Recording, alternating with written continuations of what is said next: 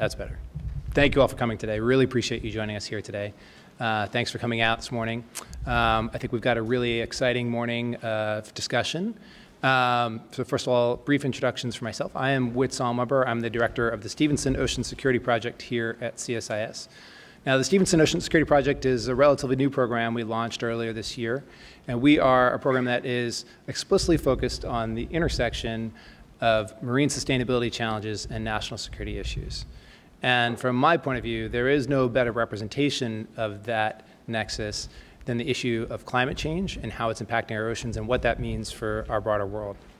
Now, a few weeks ago, the IPCC released a third in a series of reports about taking a deeper dive in some of the impacts that climate change is having on the world.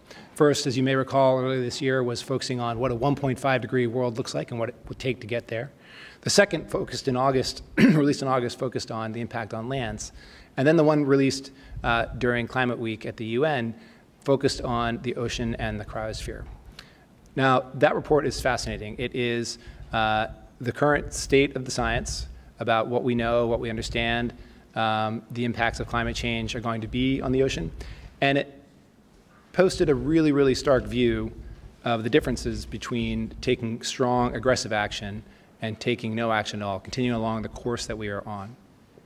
It talked about a real divergence in paths with respect to change and needed adaptation based on what kinds of actions we take from a policy perspective. Now, there's been quite a bit of discussion, I think, over the past couple weeks about that report. We're going to talk a little bit about that report today and what's in it. But I want to take a special focus today on how the challenges and impacts that the report describes translates into policy issues, and in particular, how those policy issues are reflected in the security space. Now, over the years, climate's been called a readiness challenge, a threat multiplier, a source of instability. It poses acute threats for today and strategic threats for tomorrow. But the ways in which the physical and ecological impacts translate to specific security issues can sometimes be a little vague. And unfortunately, as we know, bureaucracies don't do well with vague. So what I hope today's conversation can do is move that dialogue forward, and that we can think a little more deeply about the ways our natural, social, and security spheres are intertwined. As we do so, maybe we can move towards a more forthright and direct approach to coming up with solutions. As I've said before in this space, we need to manage the changing world of today for the changed world of tomorrow. So we're in luck. We have two excellent panels. The first, which I'm going to just hear momentarily, is going to talk about the science of the report and some of the findings and how those findings might affect specific policy issues. The second panel is going to talk about how those policy issues translate into security challenges. And then we're going to close up with a keynote where I'll be joined by the recently retired Admiral John Richardson, the 31st Chief of Naval Operations. So I'd like to thank you again for coming today and introduce our first panel. I'll just briefly run through everybody here, and then I'll ask Co, our first speaker, to come up and say a few words. So we've got Co Barrett, who is the Deputy Assistant Administrator for Science at NOAA. She's also the Vice Chair of the IPCC. We've got Bob Watson, who is the Chair of IPBES, the Intergovernmental Panel on Biodiversity. We have Paula Bontempi, the Deputy Director of NASA's Earth Science Division. And we've got Kathy Mills, who is a research scientist at the Gulf of Maine Research Institute and Pew Fellow. So thank you again for joining us, and Co, I'd like to welcome you on stage. Let's see if I can find you. Okay. Thanks, Whit. Good morning, everyone. It's my job this morning to just kind of kick off the conversation by providing some of the most relevant findings from the report that we put out just 2 weeks ago. And as a kind of introduction to the report, we're looking at the ocean and cryosphere, the frozen parts of the world, and their relationship to climate. And it's really the first time the IPCC has looked at the furthest reaches of the planet to see what's happening with regard to climate. So from the very tops of the highest mountains, the polar regions, to the deepest parts of the ocean. And what we find is that already there, and especially there, we're seeing evidence of human-caused climate change. Is someone going to advance these slides for me, or shall I magically do something? Okay, great. Let's go to the next one, too. I'm not going to be able to talk about the high mountains and some of the, coastal, some of the coastal impacts in my initial presentation, although happy to kind of dive into those with questions. But I kind of view the report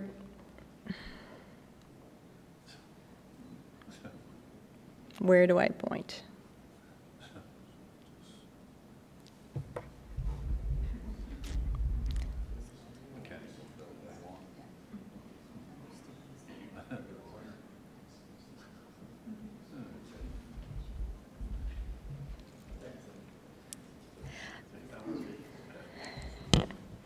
So I'll actually just kind of continue a little bit. We'll let the slides catch up to us.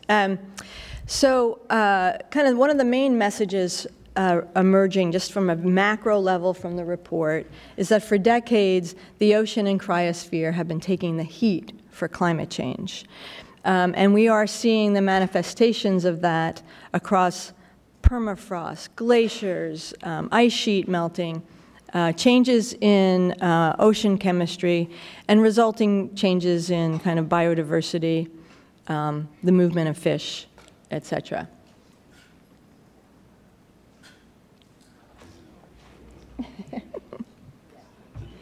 Okay, great.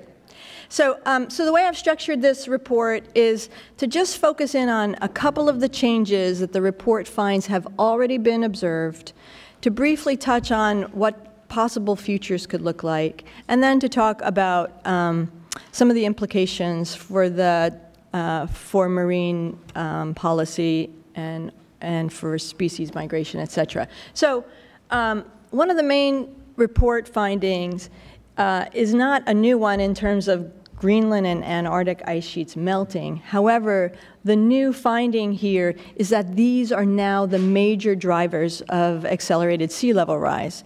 And these areas are melting from below, which is causing, it's now kind of surpassed ocean thermal expansion as a major driver for sea level rise. During the last century, we find that global mean sea level rise rose by about 15 centimeters. Right now, sea level is currently rising at more than twice that rate and continuing to accelerate.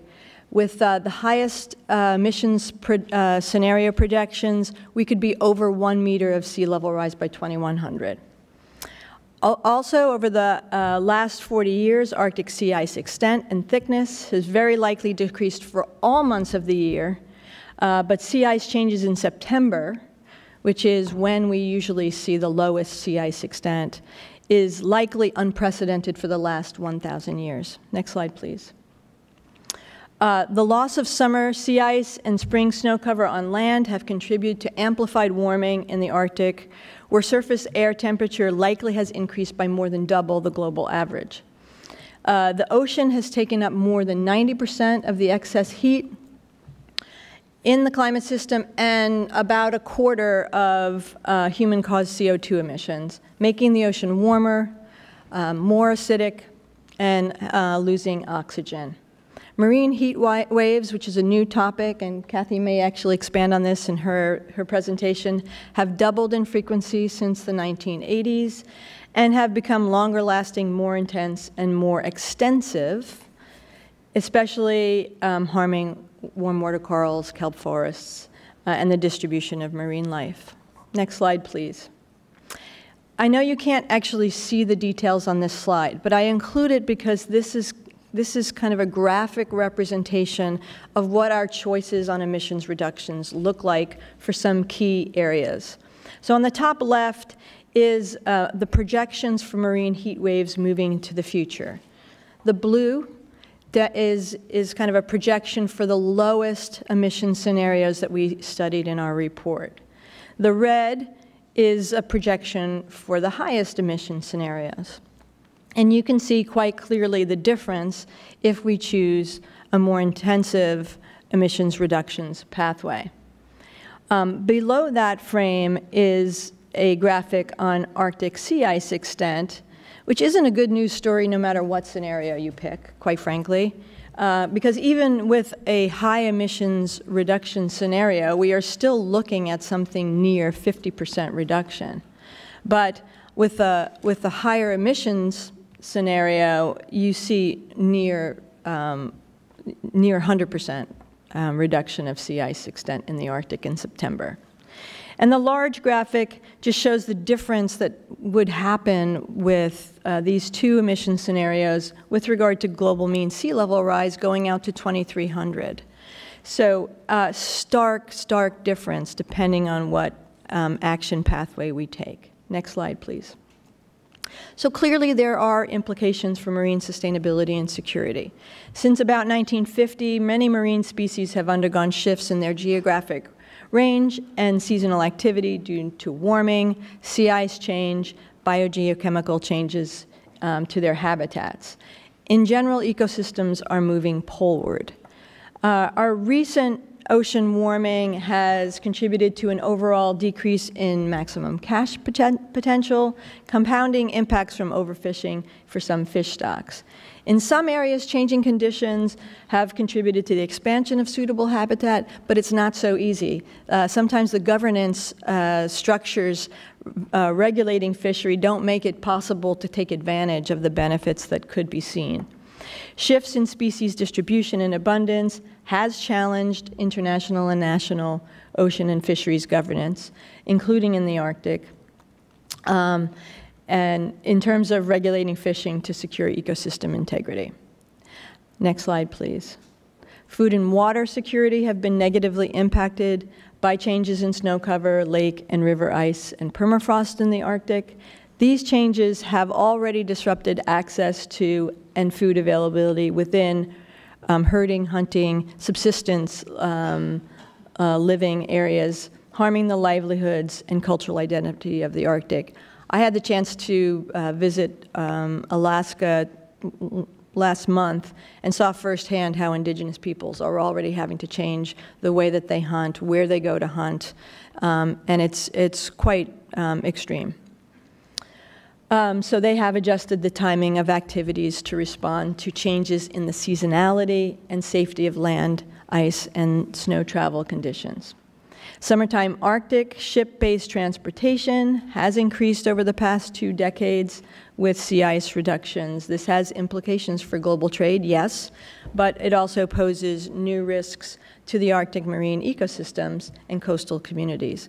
When I was in Nome, just within a 24-hour period, 2 tourist cruise ships came into port, having traversed from Greenland across the North Sea. Next slide. So just final slide from me. The main takeaway from these messages, I think, is the more decisively and earlier we act, the more able we will be to address avoidable changes and manage the risks from climate change. Look forward to the conversation. Thanks, Whit.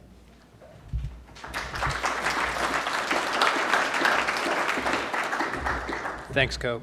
Bob?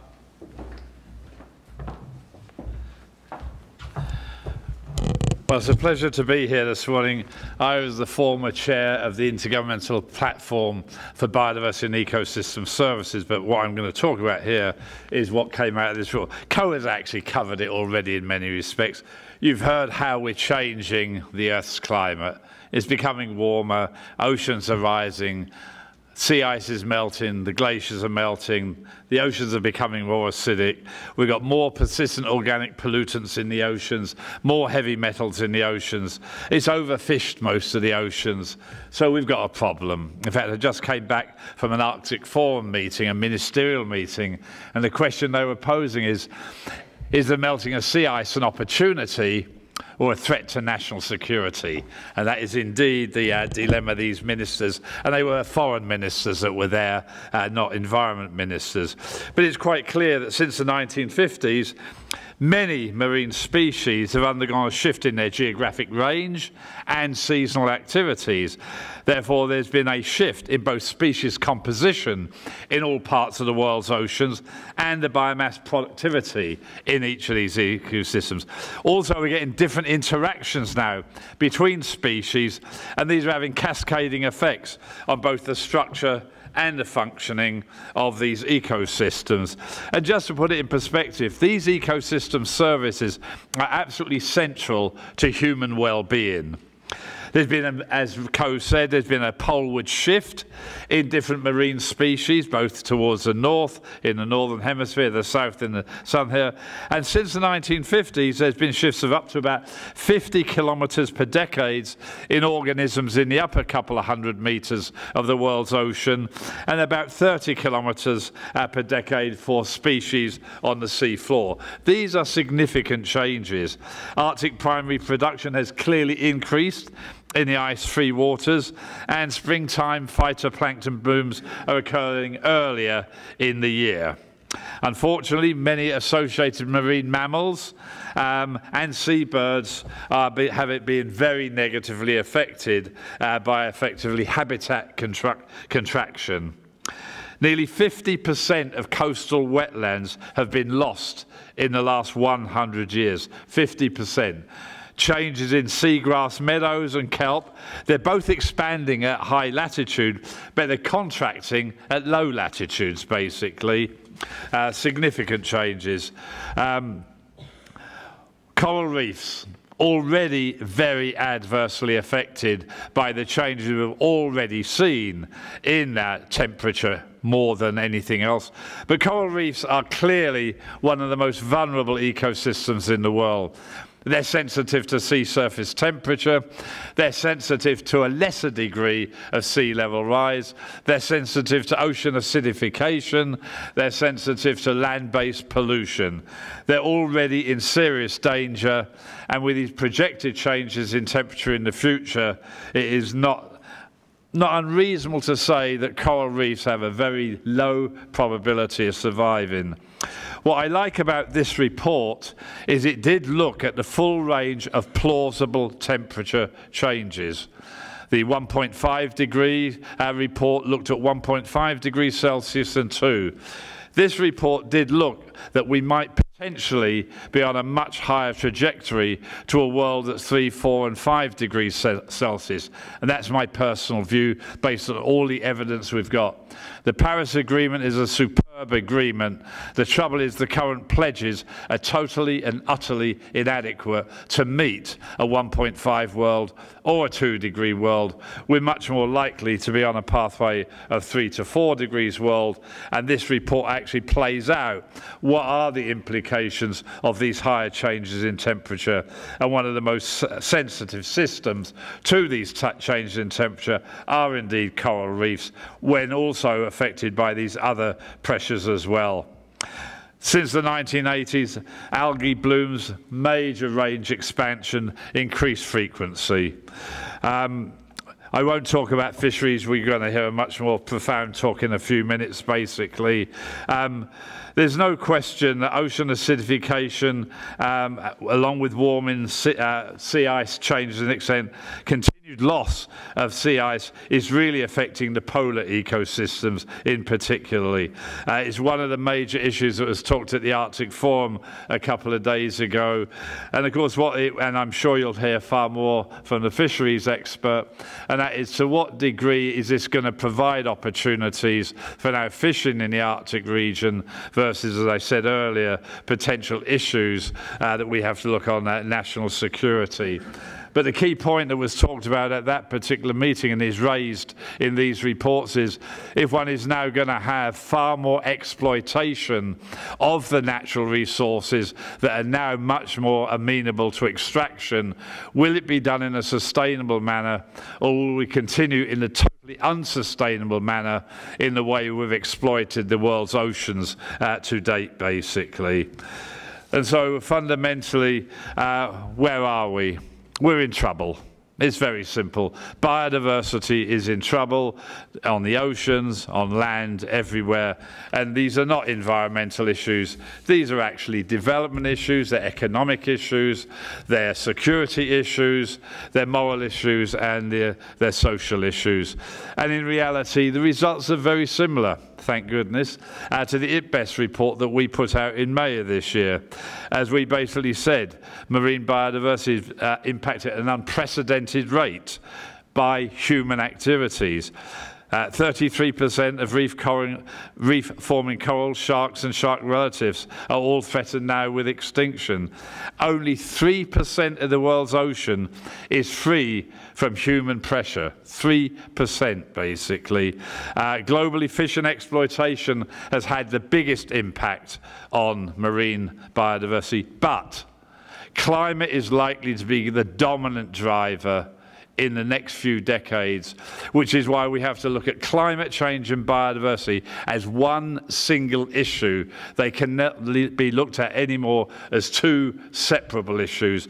We've got to get the conventions to work together, and the key issue on all of these things is these are issues that affect all government departments, and the stovepiping of government departments and the stovepiping of UN agencies means that we do not have the right governance structures to address these particular issues.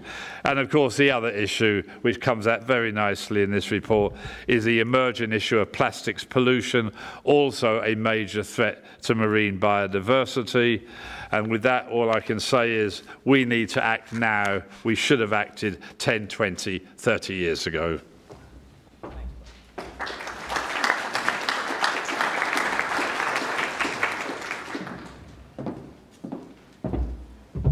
Okay, good morning, everybody. I do have some slides. If it's possible to use them, that would be great. Thank you to WIT and to CSIS for the invitation. This is not my normal crowd. I come from NASA.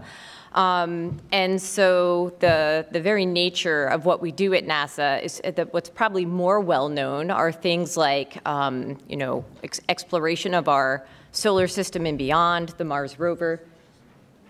Okay. Thank you. And then, of course, the more well-known Artemis program for looking at the moon and beyond. But we do also have part of our mission to explore the Earth, to understand the Earth, and to think about our observations, our models, and what we learn about the Earth in our research for not only basic and applied science, but for societal benefit. And we do this at NASA using an Earth-observing satellite fleet. Now, you may be thinking, what's the relevance to something like the IPCC report? We have 23 on-orbit missions, and as you can see from what's shown on the screen, a number of missions that are in formulation, in development, and some that have lasted long beyond their prime scheduled missions. And this becomes critical because if we actually want to look at the entire global Earth system and all of its aspects and look at the properties of the Earth system over time, then this is one way to do it. This is not the only way to do it. This is at a global scale, and the partnership with the in situ observations, which I have learned over time, sustained observations of anything are a very unsexy and difficult thing to sell. And where they come into play is when you have reports like the IPCC and you want to reduce uncertainties in your models. You need observations to do it. So these observations, as well as what our in situ partners do, is absolutely critical. And we don't just use the low Earth orbit, we actually use our space station as well, okay? Owned and operated by a global community, peppered with Earth observing sensors, absolutely critical for getting a higher spatial, higher spectral, higher temporal resolution view of some of the Earth system. And this becomes very important when we think about reports like the IPCC. Now, I was tasked to talk to you about ocean production. And I wish that everybody in this room knew what that was or why they should care, but if you don't, I'm going to tell you, okay? We're going to walk through this. The ocean has what's known as food chains and, of course, a food web. And they're shown here in these photos. And I was highly sensitive to this photo because it's from Encyclopedia Britannica, and there I just dated myself. Probably half the room doesn't remember what that is. If you look at the right-hand side, what you can look at are the producers right here on the bottom, the primary producers. In this case, we have a type of phytoplankton known as a dinoflagellate. Now, phytoplankton, what are they? Here are micrographs of phytoplankton in the ocean, okay? These are the microscopic equivalent of land plants. They go through and what's known as primary production through the process known as photosynthesis, where you take carbon dioxide and water in the presence of sunlight, and you produce organic carbon and oxygen. And that's as sciencey as I'm going to get with you right now. But why is that important? Because you just heard about from Co and from Bob, and you will hear from Kathy as well, details about carbon dioxide and what that does to Earth's climate and the impacts of that on everything living and things not living, okay? And why humans should care in the economics. So let's get to that. Who cares, okay, about these tiny little microscopic plants in the ocean? Well, phytoplankton are about 1/100th of plant biomass. That's terrestrial plant biomass. They conduct 50% of Earth's primary production, with their biomass turning over in the ocean every 2 to 6 days. Now, how do you gauge change of something that turns over every 2 to 6 days, okay, and has that kind of impact on the global carbon cycle? It's challenging to observe, but it's possible. Phytoplankton mediate about 1/3 of human carbon dioxide emissions each year, okay? And now you should start to see even more why these organisms are very important in understanding our Earth system. So, the economics of it. I just did a simple Google search of some UN reports yesterday and came up with tidbits referenced in recent UN reports. You'll hear more about this in a moment, but fisheries and aquaculture support about 12% of the world's livelihoods. The ocean contributes greater than $282 billion to the U.S. GDP. The commercial value of U.S. fisheries from just coral reefs, exceeds $100 million. And the U.S. harmful algal bloom events, as you just heard about from Bob, have an average impact of about $50 million each year based on the region that they're located in, okay? When you start to translate those numbers, and I footnoted them all in my notes, I can give you the UN reports, that adds up to big business and why we should care even more deeply about something, not just for human well-being, but for our Earth system and our economics in general. Now, let's translate this even further. How do we do this from space? Some of the IPCC analyses and modeling and conclusions are based on in situ as well as satellite data. And from space, this is what a phytoplankton bloom looks like, okay, right there. The phytoplankton are responsible for going through photosynthesis and primary production, and this has a huge impact on regional and global carbon cycling. So it's these guys, again, at play, doing their thing, turning over every 2 to 6 days. And remember, they sustain higher trophic levels, so secondary production all the way up through fisheries and apex predators that humans are very familiar with and use for industry and economics, as well as sustenance, recreation, et cetera. Phytoplankton blooms, they change the color of the water. If there are more of them, you can see the water appears different colors, in this case greenish and milky white. Certain types of phytoplankton, which are indicators of climate change, such as coccolithophorids and others, respond to different levels of carbon dioxide in the atmosphere, which are taken up by the ocean. Along with physical observations, okay, we can see a tight coupling between something like primary production and the physical state of the ocean. So we observe these variables together, as the report points to. And then we can get things that are outcomes of changing the Earth system, meaning shifts in ecological species and a carbon balance. If you change one thing in the system, it's likely that something else in the system is going to respond, and understanding those responses allow us to adapt. And for example, in this case, something like a coccolithophorid bloom, which is shown here, can do things like reduce water clarity effects, and that has an impact on local ecosystems, birds, fisheries, et cetera. So now, taking it all home, what we can do at NASA is do sustained observations of the global ocean, okay, and the Earth system in general. So what you're seeing here in this still shot, this is a composite of September 1997 at the start of a mission known as CWIFS. The color bar on the upper left-hand side shows you how much chlorophyll, which is a proxy for phytoplankton biomass, which is a major input to calculating production, is in the ocean. The purples and darker blues are lower levels, and the greens and reds and yellows along the coast are the higher levels of phytoplankton. This can be coupled to something like the analog on the land, okay? And the upper right color bar, you see the land vegetation index. Now, where this becomes really powerful over time is that we can watch the Earth breathe, okay?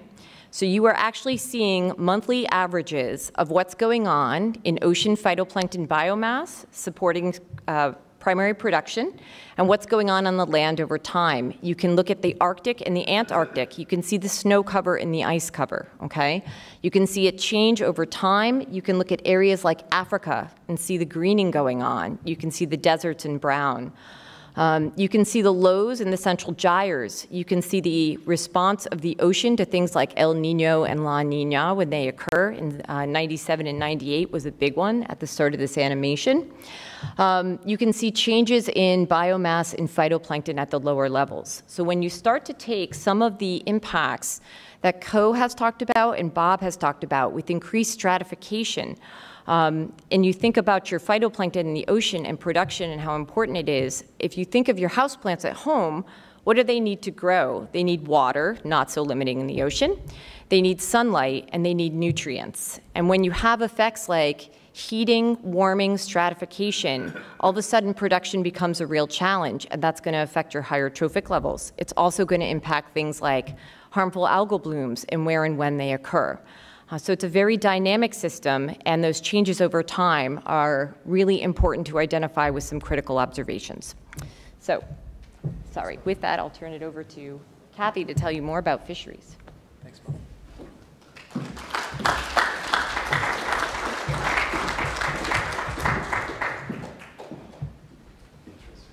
All right. I also have slides. Hopefully they can get queued up. So I'm Kathy Mills. I'm a scientist at the Gulf of Maine Research Institute in Portland, Maine. And the Gulf of Maine is actually one of the fastest warming regions in the world's oceans. Since we sort of realized how rapidly the Gulf of Maine was warming, a lot of my research has focused on how these warming patterns are affecting fish populations, fisheries, and fishing communities. And I'm here today to share with you some of the experiences related to fisheries in the Northeast U.S. and hopefully using these examples to demonstrate that the findings and the key messages that are coming out of the special report on oceans and cryosphere are not just far away and far into the future. They are messages that are relevant here and they're relevant now. We're already seeing a lot of these changes occurring in fisheries in the Northeast U.S. So I am going to, in my talk today, attempt to highlight a few examples related to some of the key themes in this report. And I thought this report does an excellent job of highlighting some of the physical changes we're seeing in the ocean, particularly that the ocean is warming, warming rates are increasing, and marine heat waves are increasing in frequency.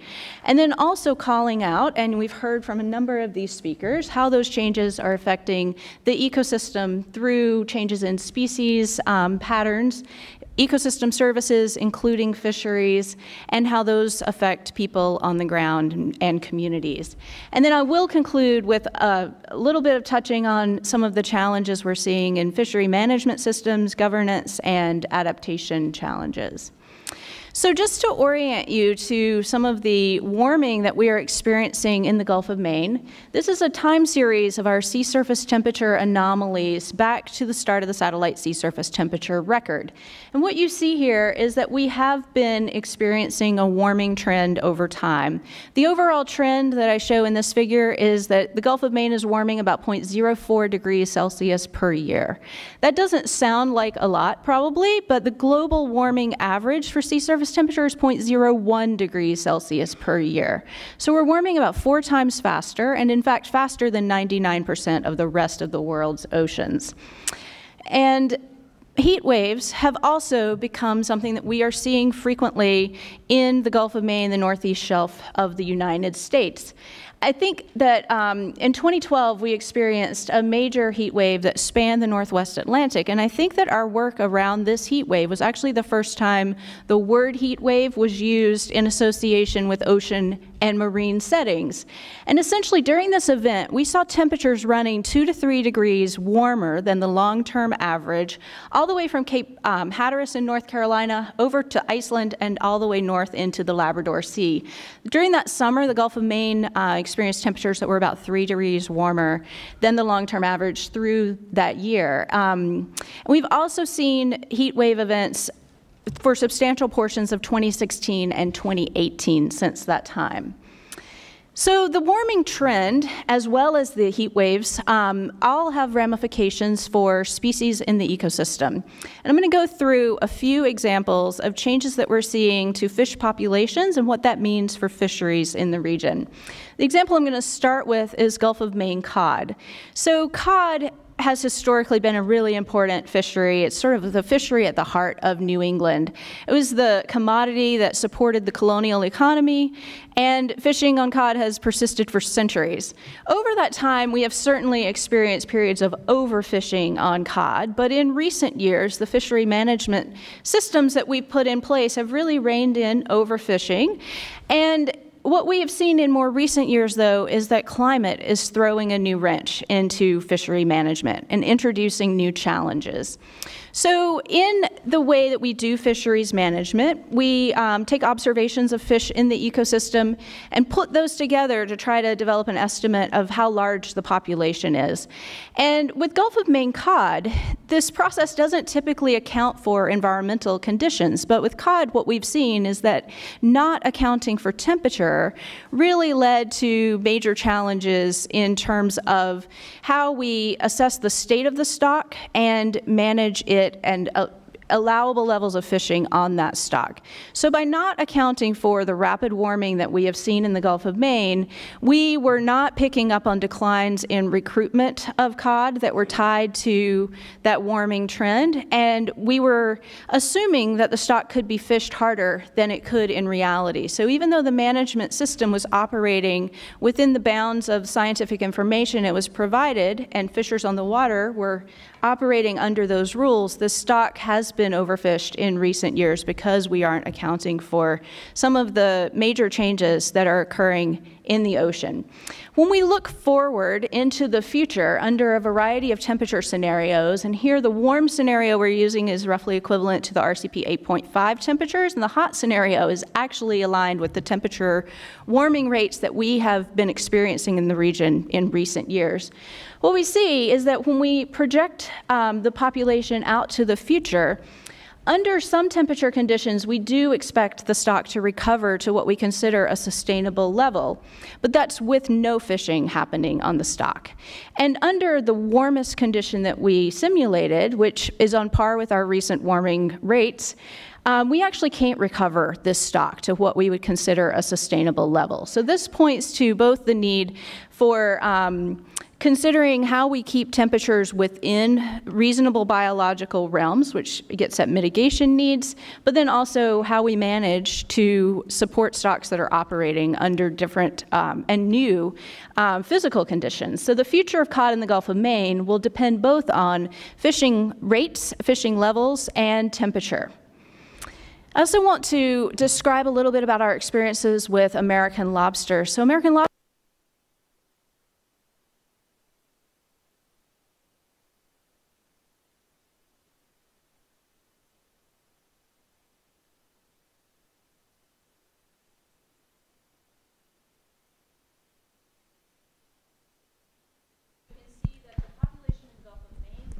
increasing, while the population in southern New England is declining. Did that help at all?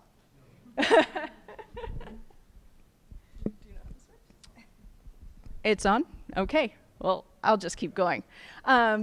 So hold it closer. Got it. All right.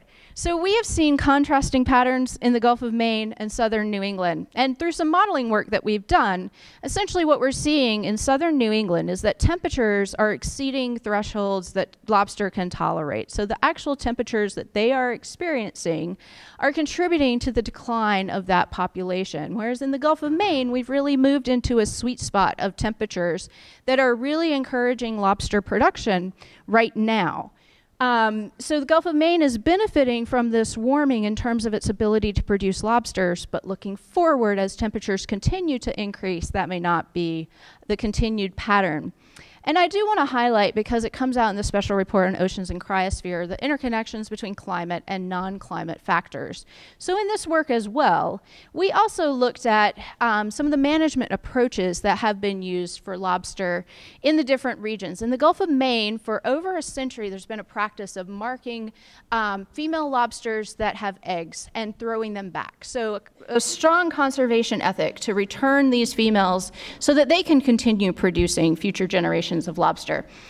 And what we looked at was, if we had not had that practice in the Gulf of Maine, but had applied that practice in southern New England, how would these populations look now? And what we see here, essentially, do I have a pointer? Is that if the Gulf of Maine had fished on those larger female lobsters, the population would have been lower than it is in actuality. Whereas in southern New England, if those large female lobsters had been protected, the population could have been doing much better than it currently is. So these issues are intertwined and need to be sort of factored together with one another. And I also, I don't have a slide for this, but since we have talked a bit about heat waves, I do want to mention that the 2012 heat wave that we experienced had major ramifications for the lobster fishery. During that year, the temperatures warmed up earlier than usual. Lobster landings started coming online really early, but what we saw was a breakdown in the supply chain beyond that point. So there wasn't capacity in place to truck the lobsters to processors. There was an overlap between the American and Canadian lobster season that year, so it resulted in a glut of product sitting on the market, and in fact a backlog even at the processing stage that led to a major price collapse. And this was an event that really triggered a change in the conversation around what's going on with warming and climate change in New England. And so I do want to highlight that, even though I don't have it in my slides. And then the last example I want to offer you is that we are experiencing changes in species distributions. In general, many species in the Northeast are moving northward and to deeper waters as they try to track cooler temperatures. This is affecting fisheries as well. So here I'm showing you in the map a figure for where summer flounder are being caught. And what you see in blue is essentially that in the 1990s, summer flounder were being caught off of North Carolina and Virginia. However, in around 2010, those summer flounder catches were taking place off of New Jersey and Long Island. So the fishery has shifted as the stock has shifted. And this type of pattern playing out across many species is also also creates the potential that new opportunities could arise as species move into waters that they haven't previously occupied. But this is where how we govern fisheries comes into play. So for summer flounder and for several species along the east coast of the U.S., we use a process where the overall allowable catch is proportioned out to states. So states are given certain shares of the quota based on their historical landings in the fishery. For summer flounder, these levels were set based on landings in the 1980s. And we didn't design a system that would plan for change in the future. We use similar types of systems for multinational arrangements for sharing the catch between countries. So this is a system that is currently sort of breaking down as we see shifts in fisheries, or shifts in species, and it has a lot of implications for adaptation to changes that are occurring. So I'm going to end just with a few comments related to one focus place, Stonington, Maine. Stonington is the most valuable port in Maine right now. It lands $50 to $60 million worth of lobster every year, and most of the landings there are indeed just lobster, about 99% of the landings. In Stonington, what we see when we look to the future is that we expect those lobster, the availability of lobster to decline by about 20%. There are new species moving in, like black sea bass and longfin squid. So really the future of Stonington as a fishing community will be shaped by the ability to tap into some of the resources that are moving into waters that they currently fish. And that gets back to our ability to create governance arrangements that would support that adaptation. But I do want to highlight that the future of Stonington is not just about its ability to adapt to fisheries on the water. Looking at the prospect for a 20% decline in lobster has major ramifications for the tax base of this place. At the same time that they're confronting a variety of adaptation needs and infrastructure investments. One of the issues is sea level rise, particularly because Stonington is connected to the mainland by a low-lying causeway. So the future of fisheries in Stonington isn't just about adjusting to the species available. It's also going to be tied to the ability to preserve shoreside infrastructure and the transportation network. And so thinking about adaptation in more holistic manners that doesn't silo issues and integrating those together, I think, is a realm that we haven't really tackled in our approach in the past, and it's an approach that we need to invest in much more heavily moving forward. So thank you.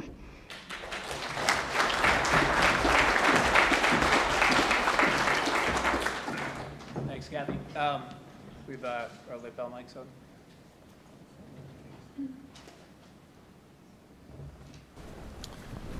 So we had a really great, compelling conversation about what the IPCC report has to say with regard to coming impacts and about how those impacts translate into ecosystem change. And I wanted to touch on a little bit something I think that is there but maybe gets lost in the dynamic of conversation around different pathways, mitigation pathway, business as usual pathway. And that's that even under the most optimistic scenario, we've really locked ourselves into decades and in some cases centuries of change, depending on the kind of factor that we're talking about. And so I guess this is a question just to the panel generally, which is maybe you could comment a little bit about on how we've moved beyond the steady state and how, from your perspective, we're going to continue to see change even under the most optimistic scenario and what that might look like in the coming decades. And I'll just ask anybody who wants to sort of take a stab at that. Well, as I said, the Paris Agreement, which was endorsed by literally every country in the world, including the US, is on paper a superb agreement. It argues that we should keep global warming to less than 2 degrees Celsius and try and achieve 1.5. Unfortunately, all the evidence is such that we're not on that pathway now, that we are clearly on a pathway to 3 to 4 degrees Celsius. Even a 1.5 or a 2 degree world has significant impacts on marine biodiversity, fisheries, and the terrestrial system. We're focusing here on the ocean, but the terrestrial implications of a 1.5 and 2 degree world are still quite bad. A 3 to 4 degree world. Therefore, we have to put as much effort on adaptation to these changes as we do to mitigating change. But we've really got to get government working with the private sector, working with civil society to realize that there are incredible opportunities for transformational change to make our carbon system low carbon, to try to get close to the Paris Agreement. But as I say, we equally at the same time have to learn how to adapt to a changing climate. And I think this is going to be a real challenge, to be quite candid. In biodiversity terms, ecological terms, it's the rate of change that's going to make adaptation so incredibly hard. Not just the magnitude, but the rate of change. And we're going to see further changes lost in both terrestrial biodiversity and in marine biodiversity. And as I've said, the problem is these are not simply environmental issues. In some ways, I wish they were. These are development issues. They affect food, water security, human health, migration patterns of people being displaced by sea level rise around the world. So you bring in social conflict, even potentially armed conflict. So we really do need to recognize that economic issues as well. Climate change causes significant economic costs, actually. Loss of biodiversity causes economic loss. And as I say, it's a security issue. So I think the challenge in front of us. However, what I would say is I think most governments do now realize this. Where we're failing is implementation because of vested interests, trying to control and like the status quo that we have today. But we also have to think across government departments. All government departments have to work together on these issues, all UN agencies, and we have to work with the private sector. So it's a major challenge, but it's doable. Both IPCC and IPBES, we've laid down what are the technologies, what are the policy changes, evolution of an economic system, basically, getting rid of perverse subsidies in transportation, energy, fisheries, for example. So it's doable. We just need to have the political will. I would also add, building off of your comment about the rate of change and its importance for biodiversity, I think the rate of change is also the real sort of key element for adaptation of human systems as well. I mean, we see that in many cases, people can cope with change, but only to a certain point. And being able to move beyond that, I think humans only have the capacity to adjust so quickly in terms of how they do things, and we really need to think about putting governance and management systems in place that can inherently accommodate the dynamics of the ecosystem without needing to renegotiate the terms of an agreement every single time there is a change. I think we're moving into a new era where we're seeing change happen so quickly that building systems that inherently accommodate that change is going to be really important moving forward. I think that's a great point. It's one I kind of wanted to get to. You talked about how our management structures here in the US, where we have the best managed fisheries in the world, quite frankly, are not able to account for a dynamic environment where we have fisheries not just migrating. It's not like they're migrating to an endpoint. They are going to continue to move as the climate continues to change in the coming decades. So to your point, the idea that we need to build systems and institutions that are themselves dynamic, are able to deal not just in a steady state sort of way, but with the changing status quo. That's right. Bob, you talked a lot about biodiversity and how that climate is going to become the biggest driver for biodiversity loss in the coming decades. Can you talk a little bit about the feedback loop between biodiversity and resilience to change, and sort of how there's a real negative impact, not just from the loss of biodiversity on existing ecosystem services, but on the ability to withstand change? I'm not quite sure what you're looking at, but there's no question that as we're losing biodiversity, we are losing resilient systems. There's no question at all about that, both terrestrial biosphere and the marine biosphere, that these are fragile systems, and the problem is, once you lose biodiversity, it's irreplaceable, basically. So this is obviously both marine and terrestrial, but in IPBES, we actually said that 1 million species out of 8 million species were at threat of extinction. That's a huge number. It's not a systematic extinction like a lot of people say it is, because on that, we lost 75% of species in the historical past. But the trouble is, as you lose individual species, you change the interaction between the species, and it actually very much changes the dynamics, the resilience of the systems, the ecosystem services they provide to us human people. And so we have to basically try to see, how do you keep these ecosystems intact? People tend to focus a lot on individual species, but the big challenge is keeping the ecosystems intact, especially terrestrial ecosystems. So fundamentally, we have a major challenge. But as I've said, there are practices and technologies that can address these issues in a fairly straightforward way. Can I just add? Please. I mean, there really is a moral dilemma here as well. In my day job, I have a program under my jurisdiction that's based on, it looks at ocean exploration. We are still discovering new species, every time we go out with an exploration tour.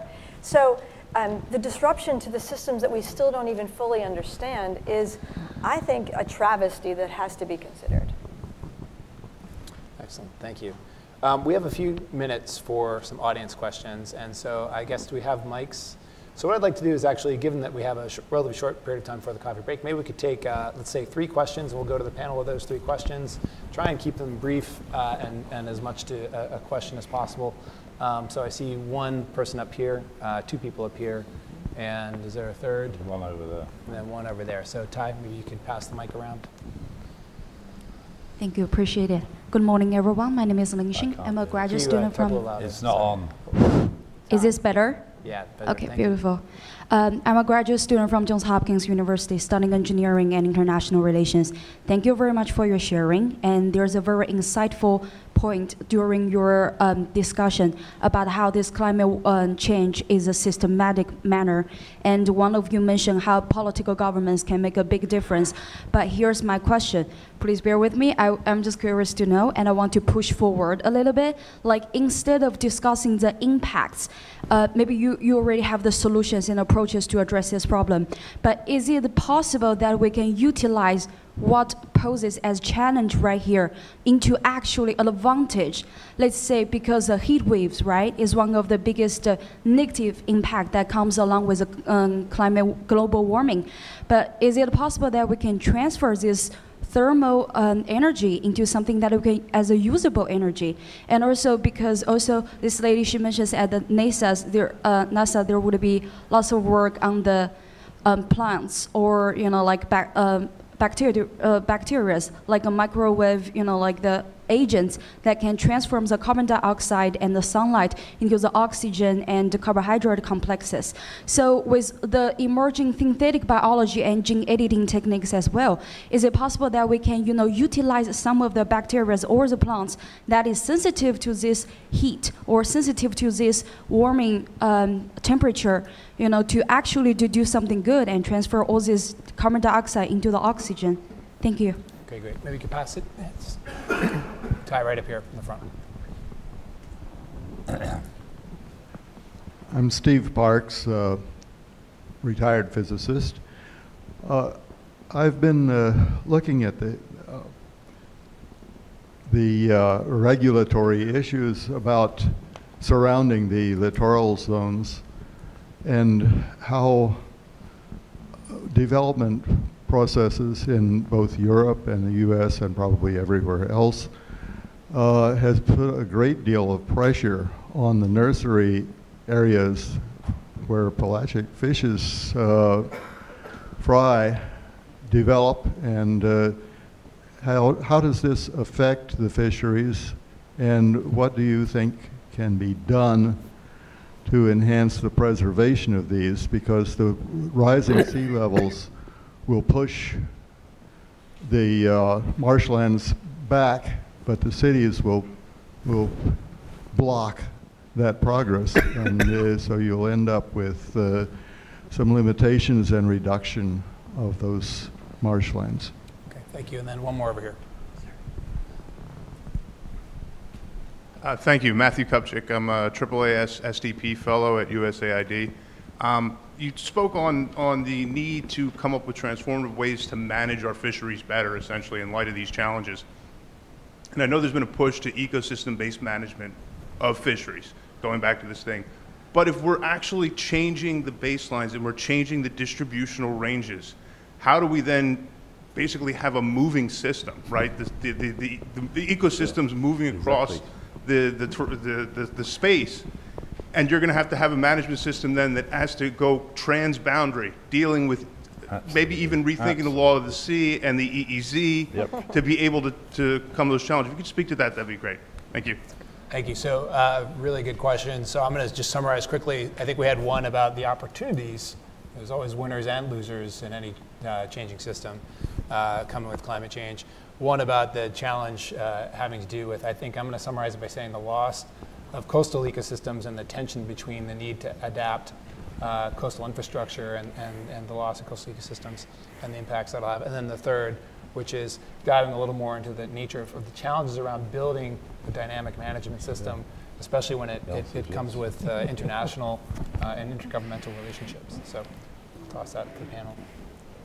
Anybody can dive in on any one of those. Well, I can probably start on the engineering, and physics is sort of where I sit. But the every time that there's a report, an assessment, a recommendation, an idea about engineering of some sort coming to the rescue of any sort of climate challenge, we read it with great interest. Now, NASA's not a policy institution, right? We're more on the R&D side and engineering side, but there have been reports on, geoengineering. Can we do things with it? People study biofuels. People study all sorts of alternatives, and I think it's good to encourage that. I have yet to see, a proposed idea or solution that really understands the Earth system or an ecosystem as a whole and takes every aspect into account before implementing everything. It's kind of like, before you flip that switch that you may not be able to flip back in changing something or introducing a species into an ecosystem that may ultimately decimate it for a short-term fix. I think we have to have a better understanding of all the aspects of an ecosystem and what the long-term implications of something like that is. Because you can draw, you can dump a bunch of iron into the ocean, draw down CO2, but most models show it's back in the atmosphere within 40 or 50 years. Okay, so short-term fix, long-term problem. I don't know if...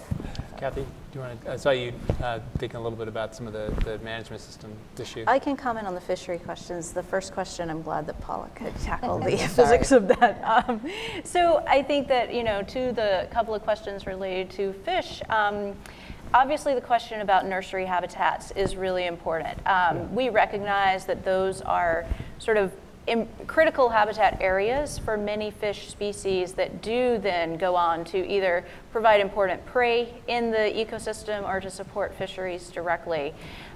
I would say, and this is something I've been interested for a while but haven't been able to move down the path of, that we don't have a lot of information on how that habitat area and quality scales up to a population level and the ramifications beyond that. So without that framework in place, it's really hard to determine if you see changes in aggregate area or location of different areas, how that will affect populations at a higher level. And so I think this is a science gap that will be an important area to address moving forward, particularly as we see distributions changing as well.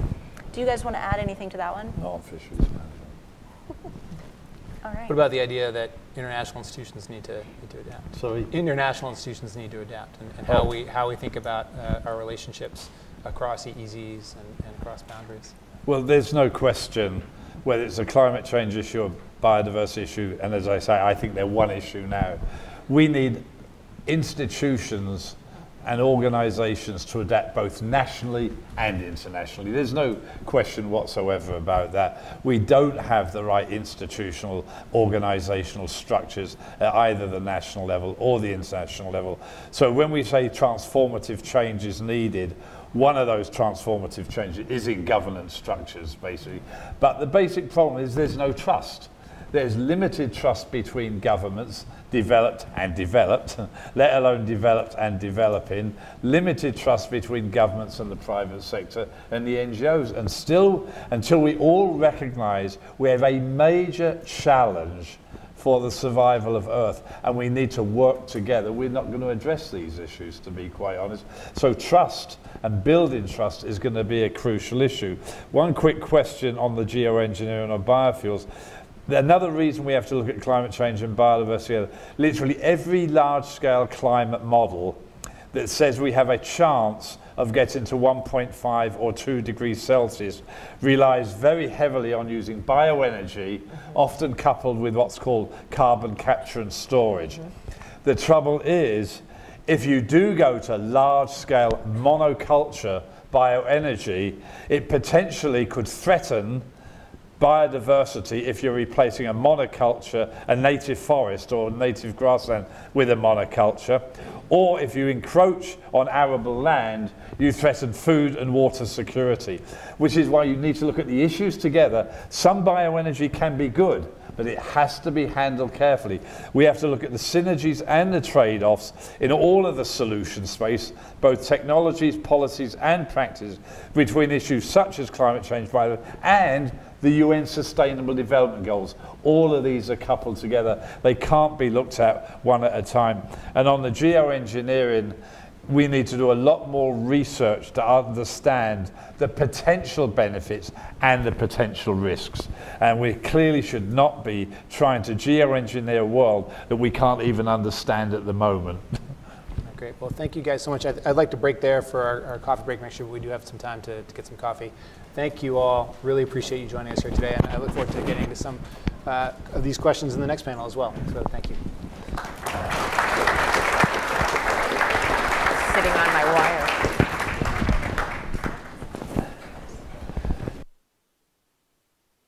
coming back promptly from the coffee break. I really appreciate it. And thanks again to our first panel. Really enjoyed the conversation.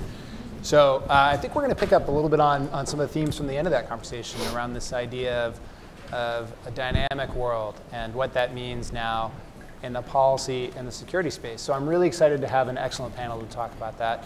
We've got Heather Conley, who's our Vice President for Europe, Eurasia, and the Arctic. We've got John Mimikakis, who is the Vice President for Oceans at the Environmental Defense Fund.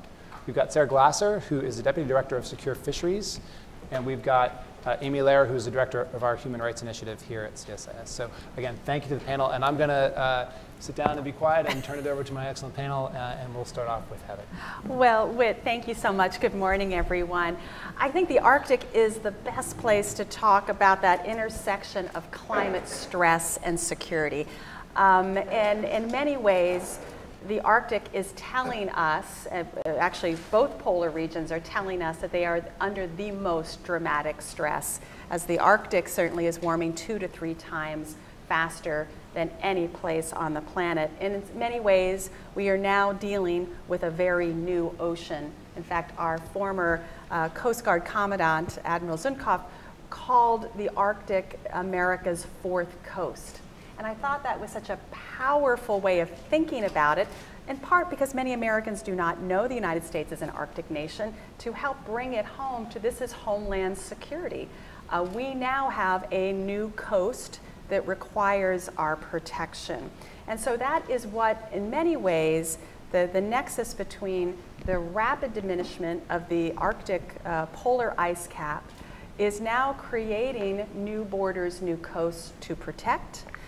Which is why we need enhanced Coast Guard presence. Certainly that's through the enhanced icebreaker component, what we call a polar security cutter. But this was also require deep water ports, greater maritime domain awareness, because we are now seeing an increase in commercial and human activity in the Arctic. It is also this new ocean and the opportunities that this new ocean provides is really requiring a much more rethought, I would argue, about sovereignty in the Arctic. And this is certainly the Russian government's perspective because they are now, Russia is now developing a very ambitious economic development plan for the Russian Arctic, which not only includes the development of oil and gas resources in the Russian Arctic, but also the creation of a major transit route, the Northern Sea Route. And so what we're seeing is Russia needing to enhance the protection of the Northern Sea Route. They're reopening airfields, they're putting search and rescue centers across the Northern Sea Route, and they are also making important changes to the structure and how they regulate the Northern Sea Route. And of course, what underpins all of this, both the science and the environmental change that we're seeing in the Arctic, as well as the economics, it's all underpinned by science. Science is power in the Arctic. Using traditional knowledge of the indigenous communities is power. And of course, we're trying to understand the science behind the extraordinary changes that we are seeing in the Arctic. So I'm just going to touch on some of the key security issues. It's sort of the good, the bad, and the ugly, if you will. And there is some very good things that are happening in the Arctic to manage this nexus between climate stress and security. First and foremost, I think at this point, the Arctic is well governed. The United Nations Convention of the Law of the Sea provides that maritime space with good legal frameworks for territorial waters, exclusive economic zones, as well as the high seas area around the North Pole, the Central Arctic Ocean. And one of the most important forms of monitoring and innovating governing the Arctic is through the Arctic Council, that intergovernmental forum that was created in 1996. It was birthed from an Arctic environmental protection strategy that brings the 5 coastal states together: Russia, Canada, Norway, Denmark, the Kingdom of Denmark via Greenland, and of course the United States, plus Iceland, Sweden, and Finland. But what's so important about the Arctic Council that sort of gets missed is that at the center of the Arctic Council are the indigenous communities, the permanent participants. they have a seat at the table because it's their way of life that is so dramatically changing. But the Arctic Council has been sort of groaning under the changes, both of the climate change and the new demands on it. Right now, there are 20 plus observers to the Arctic Council. In 2013, China became a permanent observer to the Arctic Council, and I would argue that very much changed the dynamic. Now the Arctic is not just for those regional countries, it is now becoming a global issue because what happens in the Arctic impacts the global environment. And as China's role became more and more apparent in the Arctic and Russia began to assert itself increasingly both militarily and economically in the Arctic, now we're at a point where we're viewing the Arctic through the lens of great power competition.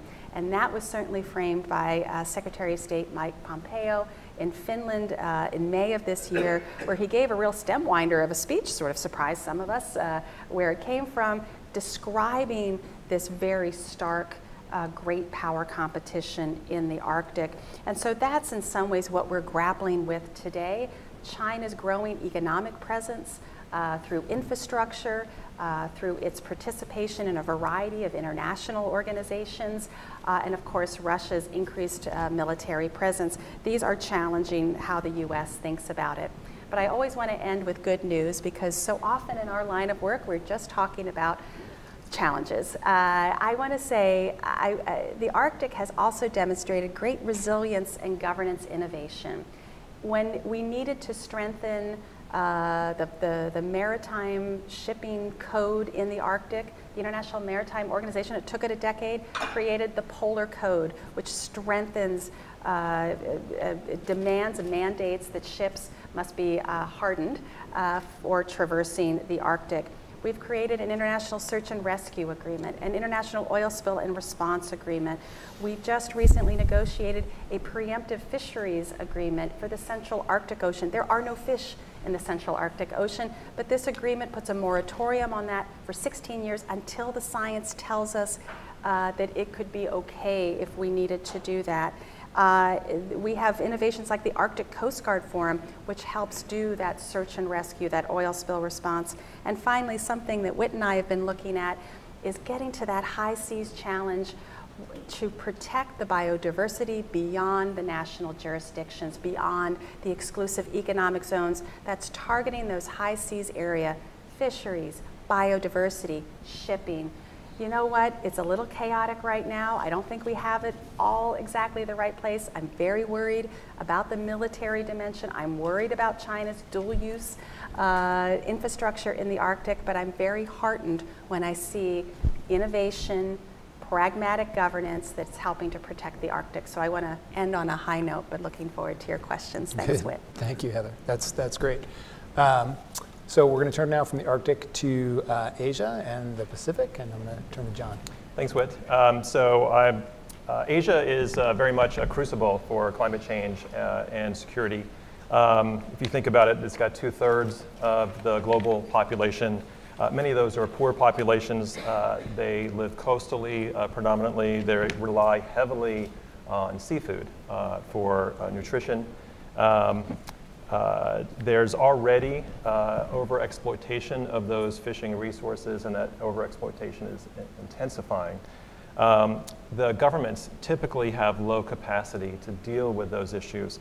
And then these, in Southeast Asia especially, these are the countries that are going to be hit hardest by climate change, where some of those impacts will be felt the greatest. To talk about this and put this in a little bit of context, I want to use Indonesia as an example. I'll start with that, and then I'll try to back up a little bit. So Indonesia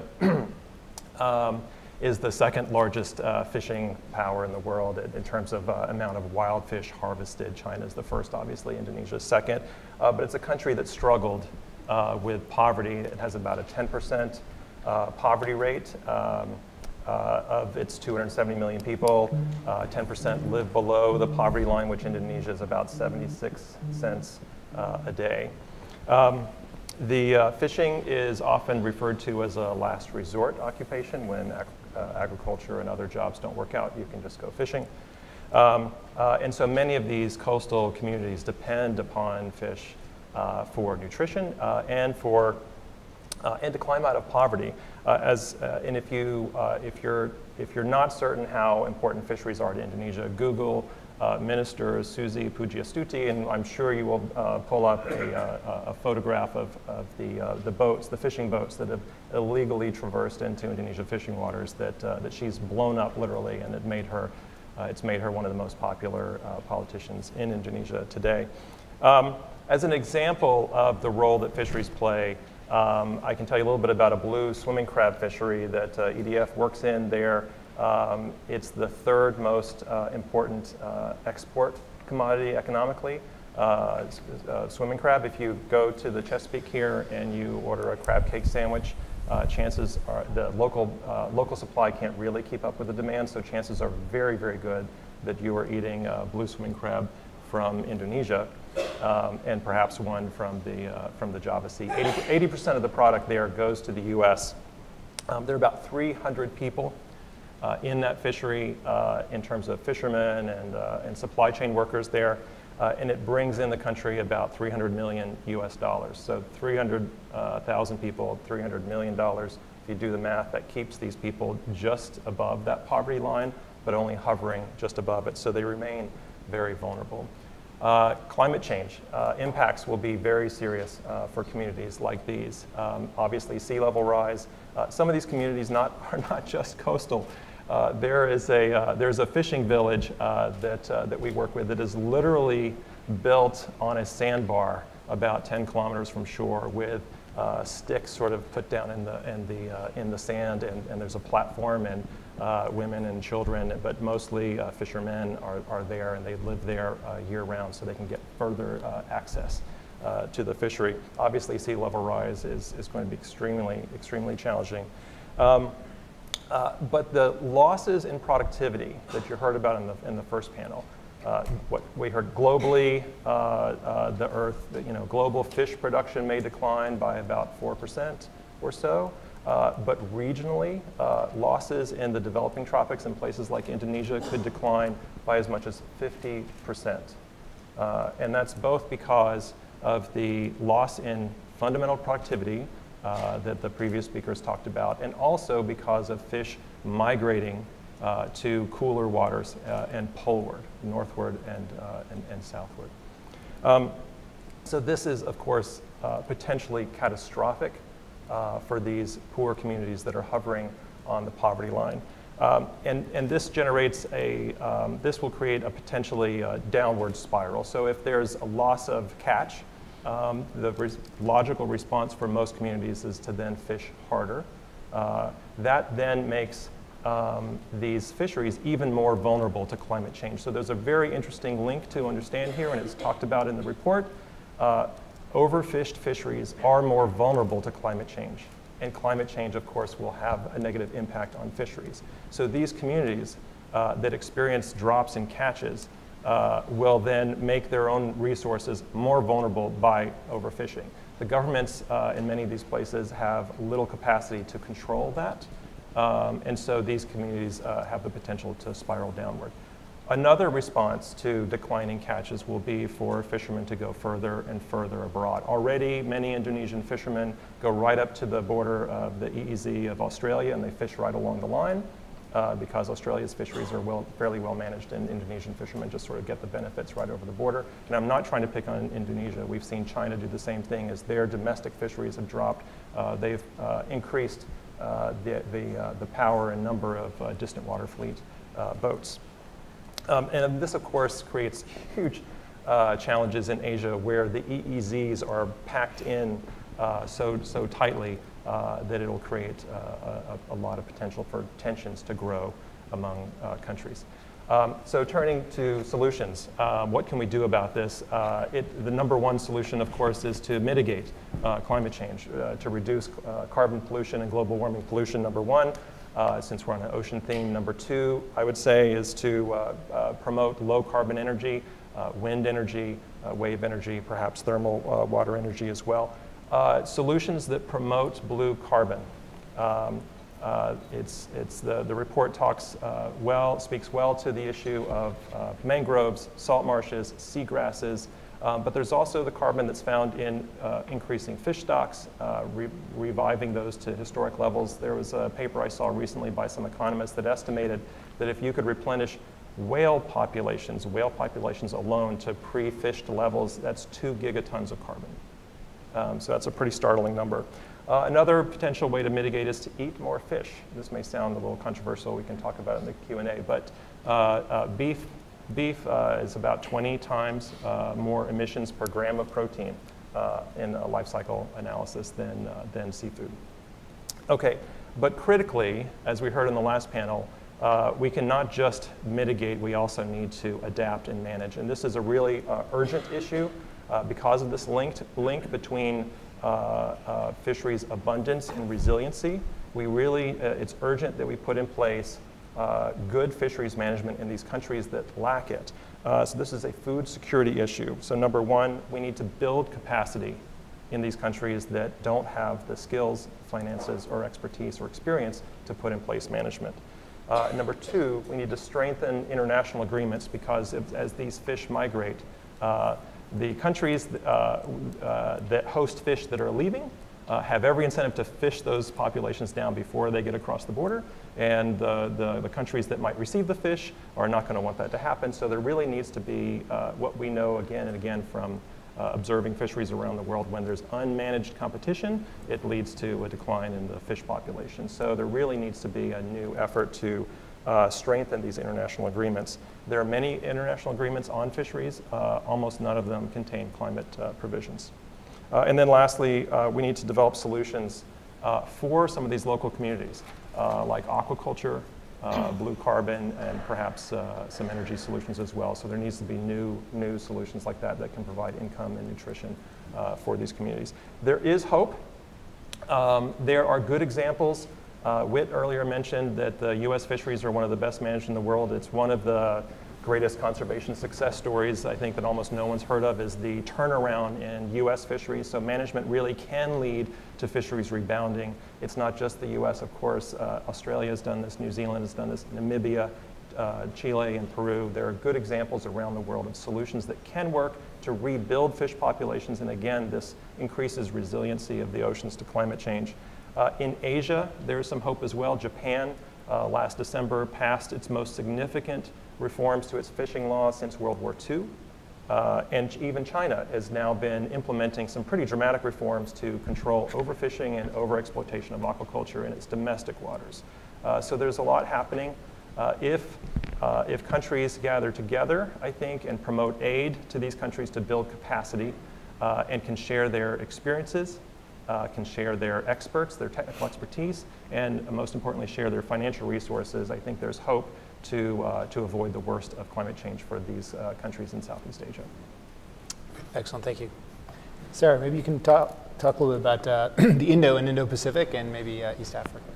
Yes, thank you. I'm talking primarily about Africa and the Indian Ocean, and I think John provided an excellent segue into what is happening in countries around Africa and the adaptive capacity that needs to be built. I agree completely that in countries that are facing the most extreme impacts from global warming and climate change, their physical consumption of resources is not the driving factor. And so there's a real mismatch between the drivers of climate change and those in the world who will face the greatest impacts. And the new special report makes that quite clear by showing that the greatest impacts are going to be in the tropical latitudes, Arctics as well, but when we're talking about the number of people who live in given areas, the tropics are really facing a disproportionate impact from climate change compared to other parts of the world and so some of the mid-latitude regions. So we just wanted to give 3 examples of recent impacts of climate change that are happening in Africa. The first was Tropical Cyclone Idai. It was essentially the Hurricane Dorian of East Africa. It happened in March of 2019. Over 1,300 people were killed in Mozambique and several of the other countries around there, although Mozambique was hit the hardest. Currently, they estimate over $2 billion worth of damage. And those type of events are made worse, as we know, by climate change. but they destroy the resilience of communities there. We've talked a lot about ecological resilience, but community resilience is extremely important. And I think the good news is that that's something that we have a much greater ability to impact. The second example is what's happening in Lake Chad in Central Africa, between Chad and Nigeria. That lake has lost 90% of its water volume over the past 15 years. Now, that's not solely due to climate change and warming. It's also due to irrigation and other factors. But that illustrates the complexity of the problems we're facing. The way that we deal with land creates positive feedbacks that make the impacts of climate warming even worse. And in the area of Lake Chad in particular, the changes that are being seen in fishing communities and different agricultural communities that rely on rain-fed water and the lake for irrigation have created such levels of poverty, food insecurity, and livelihood insecurity that this area is now becoming a bit of a recruitment or breeding ground for violent extremism. Again, there's not one direct line between climate change and violent extremism, or even between poverty and violent extremism. I wish it were that simple. But these issues are innately connected to one another. And the third example I'll mention is the ongoing drought in the Horn of Africa, which is a terrestrial impact. But given the monsoon seasons, given the amount of ocean upwelling that happens around the Horn of Africa, in Somalia in particular, the drought that has been happening there for the past several years that has resulted in the displacement of millions of people internally and has recently put millions of children at risk from drought impacts is made worse by climate warming. So this is what Africa and the Indian Ocean are facing right now as a consequence of carbon emissions. So part B of the special report looked specifically at the projected risks for people and ecosystems. And one thing that is incredibly valuable that the IPCC report does is puts levels of confidence around things. And I wish that those of us who look at the human impacts could be as confident in what we think the impacts will be as the people who study the physics and the biology. Unfortunately, it's just not a simple math equation. And so there's a lot lower levels of confidence around what we expect those impacts to be on communities. But that's where the opportunity exists. And that's because we have the ability to impact through governance, through policy changes, the way that human beings, through their own free will, make changes in relation to their own behavior. That being said, I want to put a pin in that and say it must be incumbent on those of us in developed countries who are creating the most amount of carbon emissions to not require or rely on developing countries to be the ones who fix our problems. We need to enable them and provide capacity and technical expertise, but it cannot be on developing countries in Africa, throughout the tropical Indo-Pacific, to fix the problems that we've created. So I think there are three primary mechanisms that I see in Africa and the Indian Ocean that are linking climate change to conflict and greater security issues in the maritime realm. The first is direct competition for finite and mobile resources. And several speakers have already touched very nicely with very good examples of the movement of fish, the changes in EEZs. There was a great question from the audience about EEZ boundaries. Those boundaries will change slightly, but with sea level rise. But in Africa alone, there are 12 different maritime disputes over exclusive economic zone boundaries, which extend from the shoreline out to 200 nautical miles. In Southeast Asia, they overlap quite a lot. In Africa, in West Africa, there's a lot of overlap as well and a lot of contention. But these EEZ boundaries are the definition of where governance over the marine resources for a given country belongs to the domain of that given country. Now, that country can choose to sell off access to oil exploration, mineral exploration, fisheries exploitation, and governments, especially in Africa, earn a lot of revenue by selling some of those rights. But the access to those resources is going to change under scenarios of climate warming. My colleagues at One Earth Future have done research on what causes conflict, oftentimes violent conflict over fish, and it's direct access to the resource coupled with and made worse by declining fish populations and unclear maritime boundaries. Not just maritime, but also the boundaries that exist in inland oceans, or in inland waters. So the second primary mechanism linking climate change to conflict is changes in food and livelihood security. And several of our speakers have talked about that, but I want to dig in a little bit more on what we mean by food security in relation to marine resources.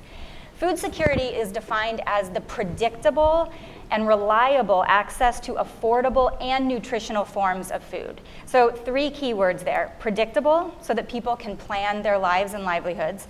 affordable, and nutritious. And seafood is some of the most nutritious food that we have, low in fats, high in omega-3s, and really importantly, high in micronutrients that are important for childhood development and brain development.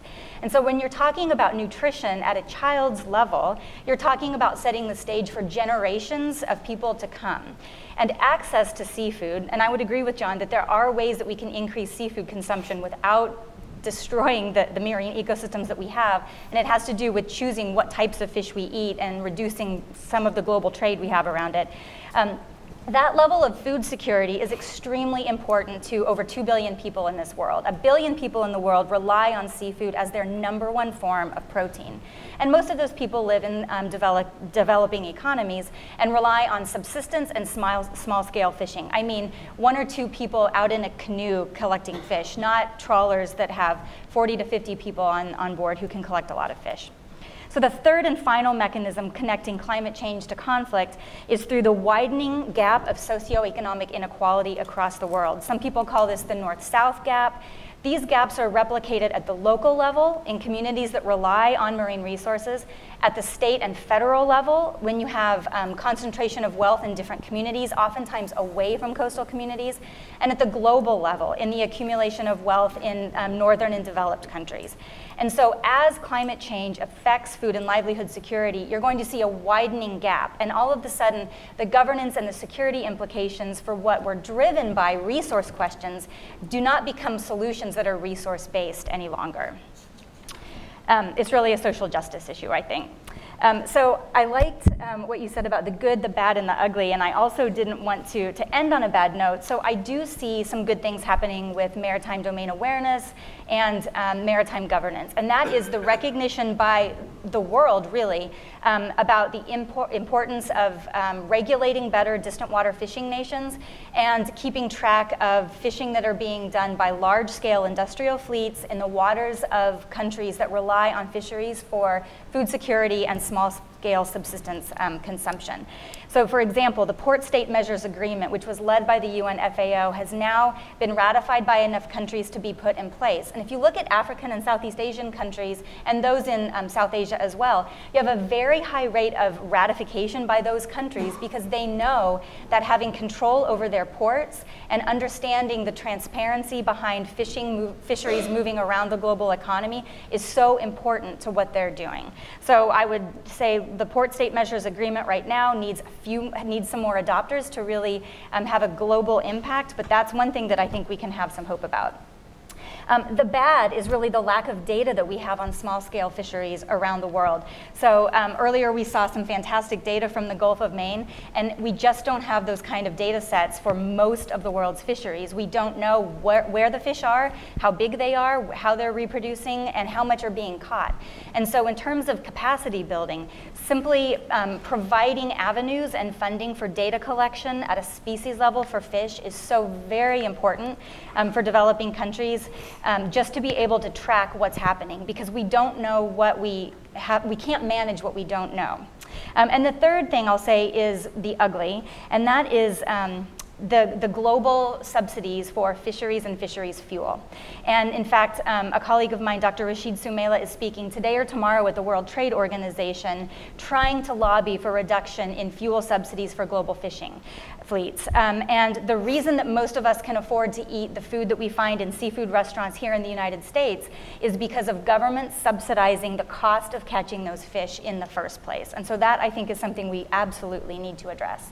And to end on a positive note, what I see changing in Africa and throughout the Pacific Ocean is the awareness of the youth on climate change and climate impacts. It's not, it's not just Scandinavian youth. They're doing a fantastic job, but across Africa, you see a large awareness of the problem by youth and a focus on local solutions that involve communities and indigenous knowledge, which is something that the report really focused on.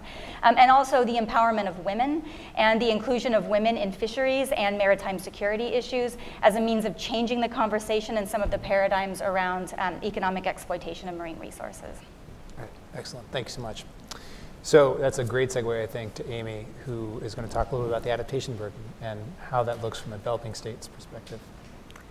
So I'm really happy to be here today, partly because I feel like historically, rather oddly, the human rights and environmental communities have operated somewhat separately, even though we really have a lot to offer to each other. And I guess I'm thinking about this in terms of, I think the science provides the what, but human rights provides the how. So I'll talk a little bit more about what I mean. And first I'll talk about, very briefly, what are the human rights impacts of climate change? I think people have actually covered it pretty well without using the word human rights. But then also, what can human rights tell us about mitigation and adaptation? So just on the impacts on human rights, I mean, right to food, right to livelihoods, impacts on fisheries, these are huge. These also arable land, these are gonna be drivers of conflict. Conflict itself breeds more human rights problems. So all of this is, I have to say, pretty grim from a human rights perspective. Relocation, migration also raise enormous human rights concerns. I think this is intuitive. The rights of indigenous peoples are also a particular concern because they're gonna be some of the first impacted groups, and they tend to be some of the most vulnerable, partly because they really have no political representation. Usually in their own countries, they're such a small segment of the population. But I'm not gonna focus on the problems because I think we all know what they are, basically. I really wanna talk about what human rights might contribute to solutions.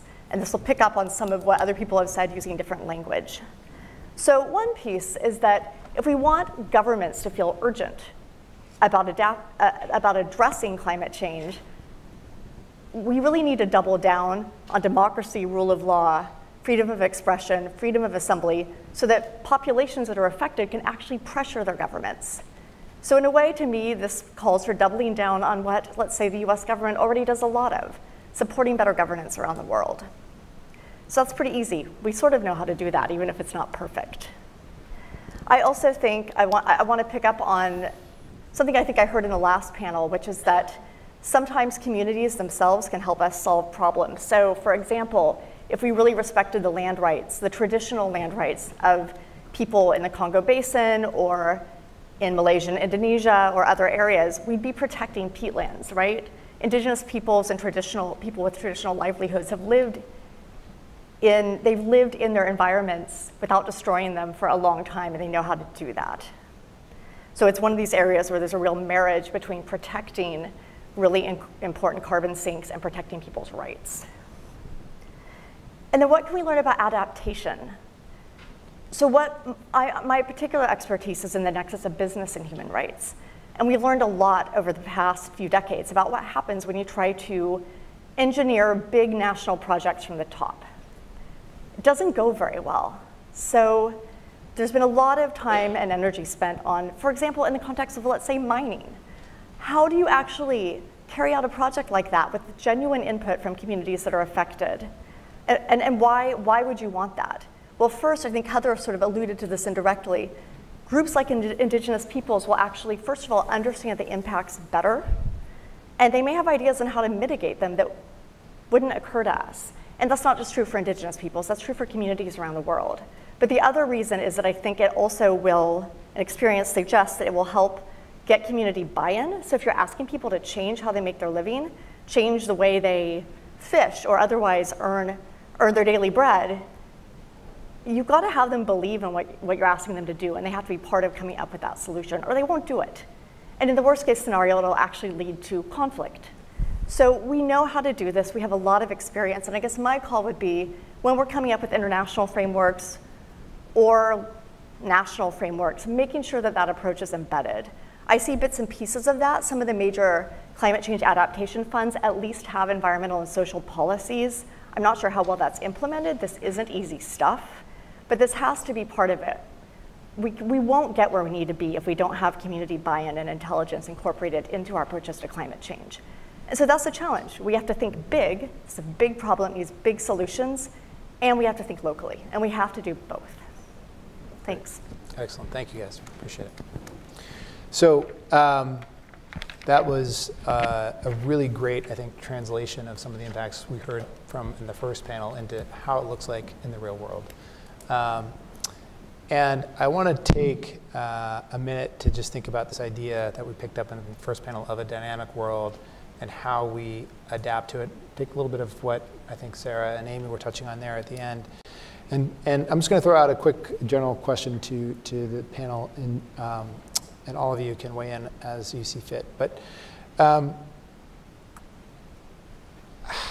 are our multilateral institutions grappling with this challenge, and are they up to the task?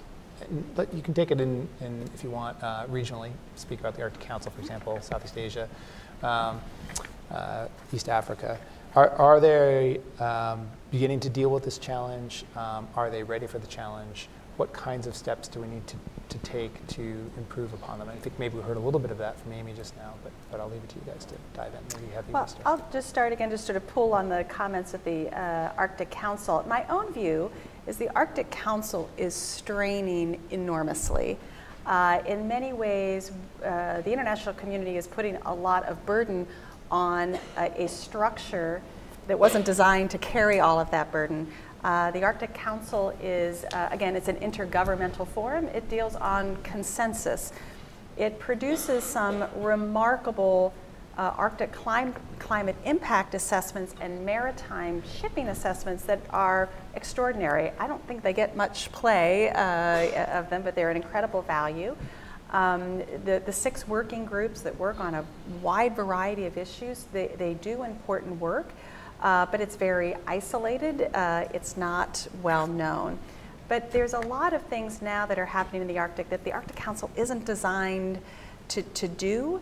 And so, again, what's happening is things are being built around the Arctic Council. So the innovations that I mentioned to you, the search and rescue agreement, the oil spill response, there's an international science agreement.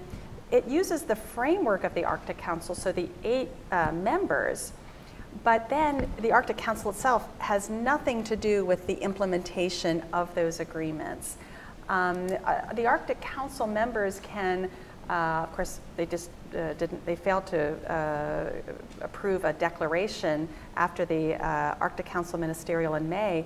But all the members can say, yes, this is a great impact, but I'm not going to do anything nationally to reduce the climate impact. So the Russian government isn't reducing gas flaring in the Arctic. So it's nice, it's lovely, but it's not moving the needle. And so what I see, structures that are being created, the Arctic Economic Council, the Arctic Coast Guard Forum, they're all outside the Arctic Council. So you talked about local solutions, and that caught my ear when the lands report, special report on lands came out in August. There was a great panel. Bob Watson joined us for that. We also had the director of the Global Environment Facility on the panel, and she spoke about just that, and the idea that oftentimes we talk about these global commitments, whether it's Paris or other agreements. We've set these national goals, but those goals are often being implemented at regional, subnational scales, regional, local scales. And really, when you're talking about the developing world, you're talking about community level action. So can you talk maybe a little bit about some pathways for success in that kind of work? Sure. Again, I think this isn't a problem that's new. So that's the good news, is we've had challenges in implementing large-scale projects at the national and local level for a long time, and so we've learned something. I think you can look at standards like the IFC performance standards, their environmental and social performance standards.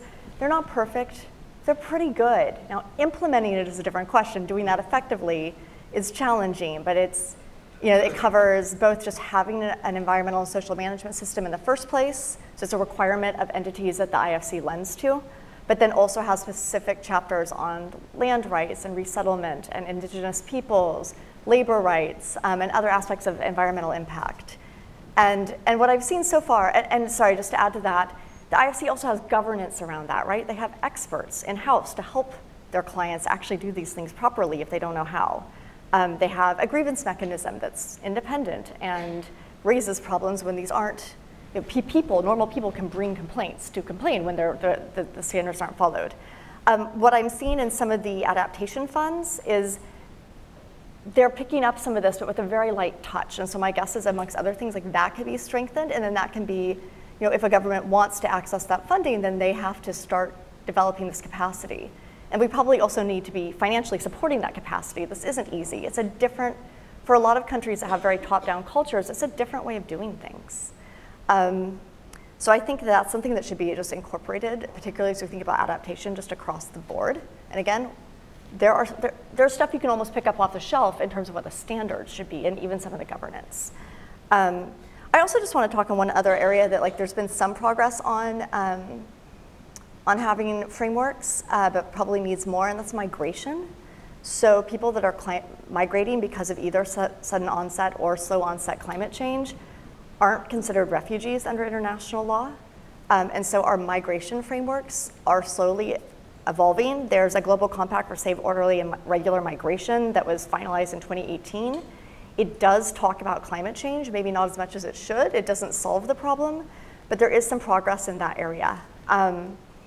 And I think that's going to be a key issue to get our brains and our political willpower around going forward. Something that Pacific Island states in particular are going to be concerned about in the coming decades.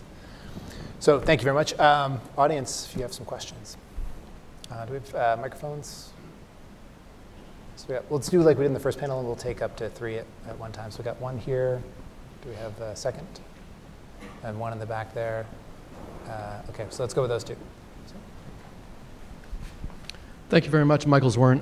My questions are more for John and Sarah, and I really appreciated the discussion on the impacts at the community levels in Indonesia and Asia broadly, and in Africa, like Chad, Mozambique, Somalia. I'm very interested in know what is being done at the community levels within the most affected communities to address and anticipate the impacts of climate-driven risk and to mitigate the chances for driver of conflict. And I'm partly leading this question for Sarah because I'm aware of your work in Somalia, but at the community level where people could be drawn into criminality, violence, extremism, and conflict, what can be done with those communities that are most at risk and on the front lines? Thank you. Well, so let's take a second one. Sorry, we'll package them together a little bit. Hi, I'm Monica Medina. I think I know a lot of you. My question is about technology and the use of electronic monitoring and electronic reporting systems, and whether you're seeing an uptake in that anywhere else. Monica, I'm sorry, can you hold your mic? Oh, sorry. Can you hear me now? Yeah, that's So good. the question is about electronic monitoring and electronic reporting as a way to better manage fisheries in the face of climate change. Wondering if you're seeing an uptake in that anywhere else. I know there are some efforts here in the U.S., but they're sort of in fits and starts. I think that's the case globally as well, but I'd be interested in knowing if any of you are aware of any places where it's really going well. Do you have a third? Let's get one here in the middle.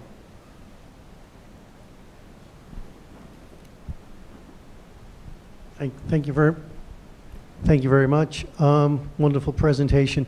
I was wondering if you could speak to the role of the international financial institutions, for example, World Bank or Asian Development Bank, with respect to capacity building in places such as Africa or Asia. Thank you. Great, thank you. So we've got one on community level risk mitigation, and maybe that ties in a little bit to some of that international funding work. And then we've got another question on uptake of electronic monitoring and sort of advanced approaches to fishery management as a way for climate management. So I'll just throw it to you guys, and who wants to dive in? Sure. Well, thank you, Michael, for your question. I think to answer the question of what is happening at the community level, I think that question is difficult to answer briefly, and it has to do with what the impacts of the community are and the capacity and knowledge of the community. In the Horn of Africa in particular, the largest impacts of climate change are actually terrestrial agriculture impacts and drought. And so most of the capacity building and community, I wouldn't even say there's community risk mitigation that's going on right now, there's just simply survival that's happening. I'd say that in the maritime realm, though, probably the greatest amount of capacity development is happening in data collection and very basic approaches, data poor approaches to stock assessment that happens through regional cooperation with some of these larger scale levels. So I don't, in a lot of communities that have already been impacted by climate change or that are regularly struggling with issues of food and income insecurity that may be completely decoupled from climate change, I'm not sure that risk mitigation is something that is even where we are right now. I think it's more thinking about ways to improve resource management that incorporates climate change at some level, at some regional level. It's not a great answer to your question, but there, to work at the community level, I think you really need to have support from the federal and state governments when relevant to enable communities to both bring problems to the federal and national levels for solutions. And so I'm seeing a lot of that sort of level of community education and environmental education around the impacts of climate change. Plus you're seeing a lot of community level mobilization as a result of some of the awareness building that's happening right now. Oh, but I did want to actually address your point about relations to violent extremism or recruitment into criminal activity. And while that can happen, and we do see some of those things happening, I also think that the issue is so much more complex than just climate change causing food and livelihood insecurity, causing recruitment into violent extremist groups. It's not that simple. It's a much more complex issue. And in fact, in the area of the Horn of Africa, there have been a lot of linkages between the rise of piracy about 15 years ago and changes in their marine fisheries. But in a lot of times, these things are really not, the story that gets told in the media is not nearly as simple as one that we would like. And the downside to that is that simply solving some of these problems will not address some of the issues around the globe with violent extremism. Just a quick answer to complement. So I think there are three things that are happening. There's a lot more to be done, but one is science, more scientific information about what's happening in the water to help these communities understand how to deal with things. Second is planning, and this is where there needs to be a lot of improvement, planning for the future. What are these resources going to look like in the future, and how can communities plan for that? And then finally, to Amy's point, is governance and self-empowerment. So as an example, some of the work that we did in this blue swimming crab fishery, bringing, the local governments had never really reached out to the stakeholders before in these communities and organized them. And so we helped them do that. And one of the things they did with that was the government announced that it was opening, this is the Lampung provincial government, they announced that they were opening a sand mine to send sand to Jakarta. But the fishermen there said, no, that mine's right in the middle of our crab fishing grounds. And the government heard from these fishermen that they had never heard from before. And so building governance like that really is, I think, a critical way to give people not just buy-in, but an outlet to shape their own futures. Real quick on the technology.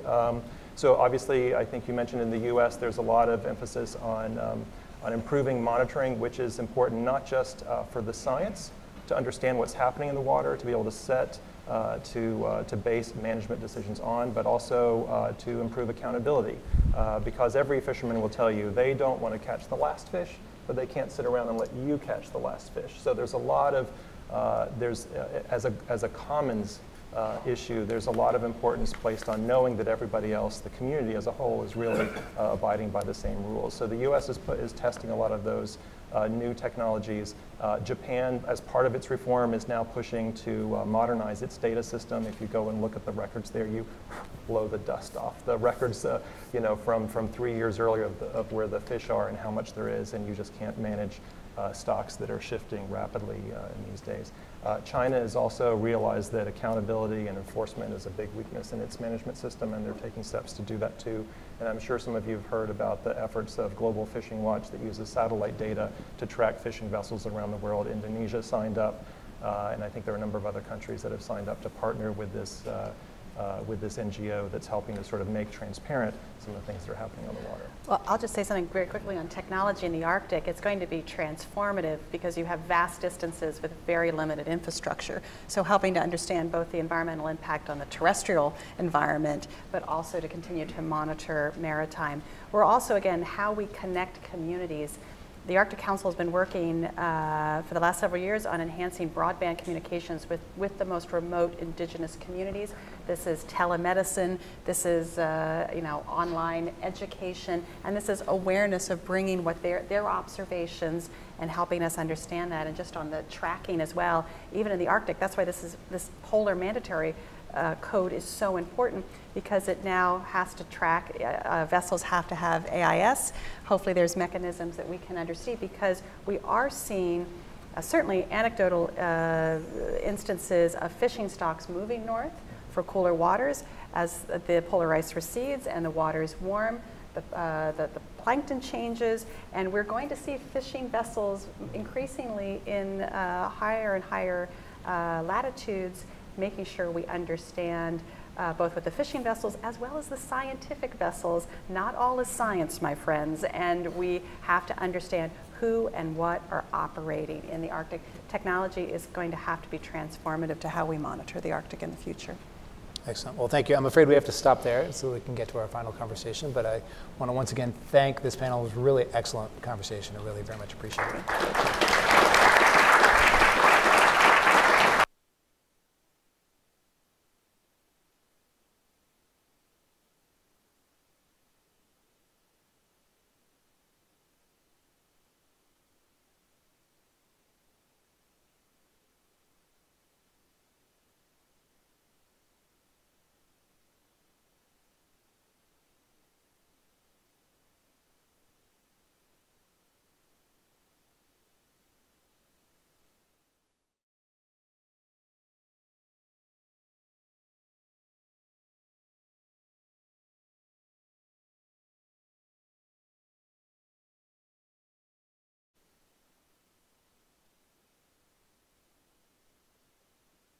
Okay, folks, we're running a little over, and so I apologize for that. Thank you for your patience. Thank you for coming.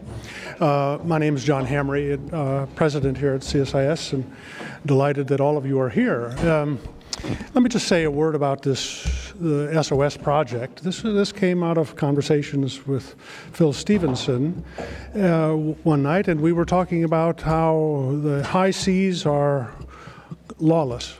And it shows up in the exploitation of fishing stocks. It shows up in transportation of illegal goods. It shows up in piracy. It shows up in the logistics movement of really bad people. Okay, this is all part of this landscape. And so we wanted to do something that brought the security community together with the environmental community to say we have a shared interest in solving this problem. And I'm so very grateful today that John Richardson has chosen to be with us as kind of a concluding keynote speaker. John is, of course, just stepped down from having been the Chief of Naval Operations. He worked in every bit of this, every part of his professional career, and certainly the last 4 years when he was a CNO was focusing on this very question. And it's a unique opportunity for us. So would you, with your warm applause, welcome to the stage John Richardson, former Chief of Naval Operations.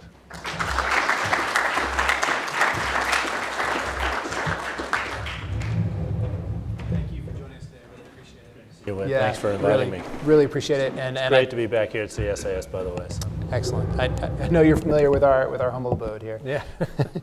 Well, I think this is a really just wonderful way to cap off what's been a real stimulating couple of panels this morning. I think for me, what has really kind of hit home is this idea of a more competitive world and a more dynamic world, and one that needs to be more adaptive in lots and lots of different ways. We talked about, obviously in the first panel, some really grim impacts from climate. We talked in the second panel about how these changes are going to translate in specific places around the globe to instability. Opening Arctic, food stress in the tropics, lots of opportunities for challenge. We talk about how these challenges translate into threats, but threats, of course, can take a lot of different forms. They can be acute, they can be strategic, and so I guess I wanted to open by just getting your thoughts on what kinds of climate-related threats most concern you, the acute or the strategic? I guess if you ask me today, it's the acute threats, and if you ask me tomorrow, it's the strategic threats. So, and I think that they have a sometimes constructive way of interfering with each other and sometimes not so helpful, where the acute can really occupy all of your time and resources, all of your attention, and sort of cause you to maybe neglect some of the longer term strategic things. And I think that with respect to the ocean and climate change, it's maybe particularly vulnerable to that type of a dynamic because those acute challenges that are here and now, right in front of us, you know, the 10-meter targets, if you will, are very vivid. And some of these other things, they're just now becoming, you know, well known, well agreed upon to the vast majority of people. The ocean is out of sight, out of mind. you know, and so even in here in the United States, other nations that we talk about who have been maritime nations, if you will, since their birth, there's kind of this sea blindness that arises of we just don't realize maybe on a day-to-day basis, an acute basis, how much we depend on the seas and on the oceans for our prosperity, our livelihood, our security. And so, and then on top of that, you know, this climate change dynamic is not, it's becoming more visible, I suppose, but you know, it's not as visible as some of those things that are capturing the headlines every day. And so we've really got to almost force ourselves, discipline ourselves to spend the appropriate time and attention on this, particularly now, I think, because there's a really growing sense of urgency and the fact that some of these dynamics that are happening, you know, they may be irreversible if we don't act pretty soon. Picking up on the idea of driving ourselves to take action, looking back across the various strategic security documents over the last decade or so, you can go back to 2010 and in the Quadrennial Defense Review, climate took up a whole chapter within that review. In 2014, it was sprinkled throughout, though perhaps with a less dedicated focus. And of course, today it's absent for political reasons from the national security strategy. But I guess my question to you is a little bit of, with this view of driving us to action, how important from a security standpoint, maybe from the mind of the Pentagon, are these documents in terms of driving action, in terms of allowing the U.S. security community to adapt better to the threats that are going to be facing? Yeah, I'm kind of a believer in the importance of strategy, and kind of getting back to our first question, what a well-crafted strategy and a well-communicated strategy allows us to do is to make sure that, you know, while some part of the organization may be captivated by the here and now, there's another part of the organization that can get after these longer-term things. And so I think it really is important that our strategic documents mention these sorts of challenges, maybe even threats. Yeah, having said that, I don't know that if you think about the elements of national power, right? I'm not sure that the military dimension of national power is really the primary focal point to address the challenges of climate change. And certainly will have an impact, an implication for the security environment.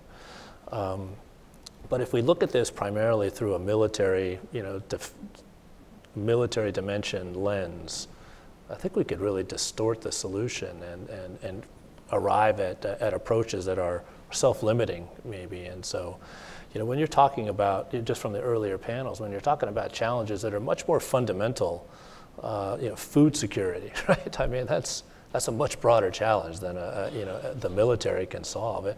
This takes really a whole national approach, if not an international approach. And the comments about are our institutions tuned to arise to this challenge, I think, are really fundamental types of questions. And from a security standpoint, again, I spent a lot of my time trying to highlight the importance of the oceans, and also, and I know I'm preaching to the converted here, that the oceans they're under a lot of stress, just separate from the climate change stress. The shipping in the ocean has increased by 400% in the last 25 years, which is an astounding increase. The seabed infrastructure, whether we're getting at natural resources, or whether we are talking about intercontinental communications, 99% of the internet rides on those cables, so the seabed is becoming almost a domain unto itself. Megacities are moving, they're growing in number, and most of them are coming up on the shoreline. So, there's just a tremendous amount of stress already on our oceans, and now you overlay that with this stress and challenge of climate change.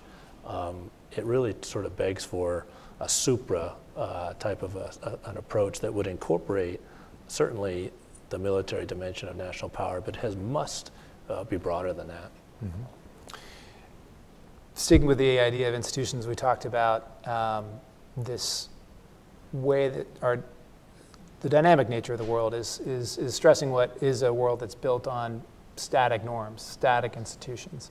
So we're kind of creating gaps, if you will, cracks in that established mode of governance for the world. Yeah. And lots of mischief can happen in those cracks. Yeah. It seems like this is the kind of dynamism in the world today that can provide extra opportunities for hybrid conflict, for gray zone conflict. Yeah. Are there particular places in the world, regions in the world that you worry about that kind of stress the most? Well, I think that the earlier panels touched a lot on some of the regional dynamics that are at play here. And then in each of those regions, and we do a lot of talk amongst chiefs of Navy about this and chiefs of Coast Guard. And it really, just the earlier panels highlighted, it's, where you sit is where you stand. And, in the Gulf of Guinea, boy, they're, as somebody said, they're kind of focused on the survival, right? The basics of maritime domain awareness, just being able to, somewhat govern, that space in the slightest manner. In more developed countries, of course, they've got, pretty secure means of governing their territorial waters and even their exclusive economic zones. That's not the case everywhere. And so, these institutions have got to, one size necessarily won't fit all. It does give rise to these seams. And I think a lot of our institutions, particularly the ones I was wrestling with in the Navy, they're highly structured. They're fundamentally built to handle kind of linear problems, phase 0, phase 1, phase 2. And I think that they operate inside of regional boundaries, kind of artificially imposed regional boundaries. And this climate change challenge is really going to impose a great stress on those institutions. It's highly nonlinear, happening simultaneously. It is truly global. And we talked about the importance of the science. I think it's also, history would I think tell us we've got to approach this with a deep sense of humility in terms of just how much we can understand and absorb and measure 1,000 times before we cut once on this thing. So, because we could end up doing more harm than good if we don't do it right. When we launched this program in January, Senator Whitehouse was kind enough to join us for a conversation, and he had some remarks that I often return to around this idea of a confluence of resentments, and how we are running the risk right now of engendering a confluence of resentments around the world through our actions or lack of actions on climate, but that there are similarly opportunities to mitigate those confluence of resentments, and that there is an idea that American leadership is, as in most things, indispensable in this area. Beyond just mitigation now, I'm thinking about adaptation, and I'm thinking about alliances and partnerships. And I guess I would just ask you, what do you think about the opportunity for American leadership in working with our partners and allies to be more adaptive in the security space in the face of climate? Yeah, I think it's absolutely essential. If we're going to have a seat at the table, if this future is going to sort of come out the way that we would like it for the health and prosperity of our nation, for our future generations. And America is, I would argue, still optimally poised to lead. And we do have a tremendous network of allies and partners. That's under stress as well.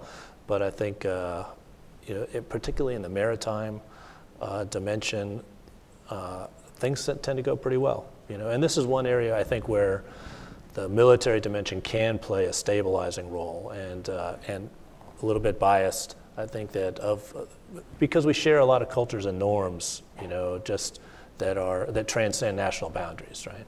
And I would argue that first among equals are, Navy to Navy types of things. So we can go out into international waters. We have to operate in meaningful ways, communicate. You have to put together plans and operate and be safe and be productive. And so, not to just take this analogy to the breaking point, but Navy to Navy, Coast Guard to Coast Guard, maritime types of partnerships can kind of be the stabilizing keel as we move forward into the future for this ship of state that'll allow some of the other winds, diplomatic, economic winds to blow. We want to come out sort of relatively close, to on track when these winds abate, and keeping that alliance and partnership structure together, I think, is really perhaps one of the most critical roles that militaries can play to get us through this. Excellent, thank you. Well, I think I'm happy to turn to the audience now and take some questions. We have some folks. Let's go 1, 2, and do we have a third? Third, okay, in front.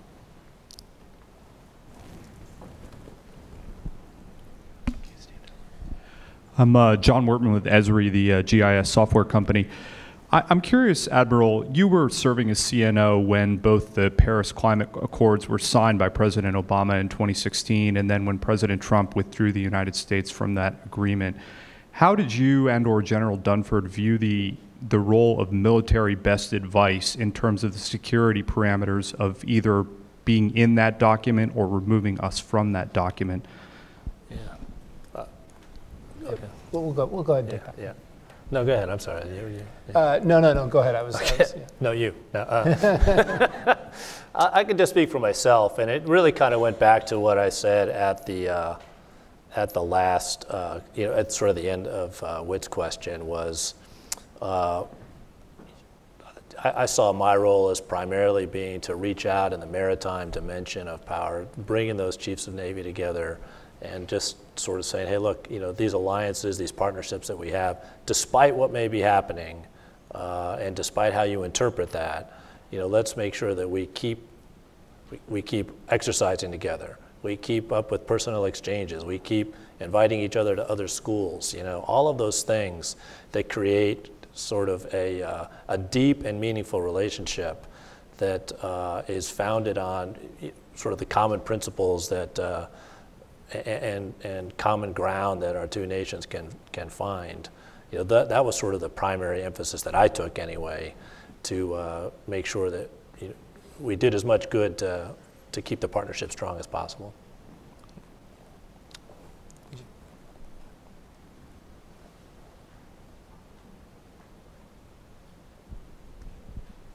Hello, Admiral Richardson. Eugene Babao from the Stephenson Foundation.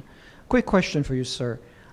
Is there a way to introduce IUU fishing as a mission for the Navy and have it actually included into the NDAA as Maritime Safe has been trying to do? And can that then be used as a gateway to cooperation with other navies that you mentioned? Yeah. Thank you. This IUU fishing topic comes up at a lot of these regional maritime conferences that I had the privilege of attending, because as the earlier panel said, it's so fundamentally, important to the prosperity of so much of the world. Having said that, and to your point, to my mind, it's really about authorities, right? What are the span of authorities that are given to navies? And that's widely varying, right? In our nation, the law enforcement and the sorts of fishery enforcement authorities fall primarily with the Coast Guard. And so that's a separate service, and we partner very closely together, particularly in information sharing and maritime domain awareness. In other nations, those authorities are all united in one maritime body. And so, again, where those, I would go to the authorities, right? Those nations or those institutions that have the proper authorities to do that type of fishery enforcement are the ones that should be doing it, and that varies from state to state. Where the Navy can play a role, I think, is in sharing information, right? And so we're out there on the high seas. We've got overhead, types of capabilities. We don't have, perfect granular awareness, but we've got pretty good awareness, and we can focus it where it needs to be. And so I think that by taking a look at the information exchange agreements, we can do a lot of good to enable those institutions with the proper authorities to respond to potential violations. Somebody mentioned also, this is also a rich area, I think, for technology, the infusion of technology. So someone mentioned AIS, and I know that there are others. okay, what are the rules and norms and how are they enforced in terms of what a particular ship is squawking on AIS, and how are we going to respond to that if we find that what they're saying in their AIS transmission is different from what we observe them to be doing, or maybe they turn it off altogether, et cetera. The good guys are pretty much compliant, but those, of course, are the folks that we're after. The other ones are harder to see. Maybe taking a little bit more exquisite type of technology to detect it, and then sharing that with the law enforcement authorities that can respond to it. There's one here.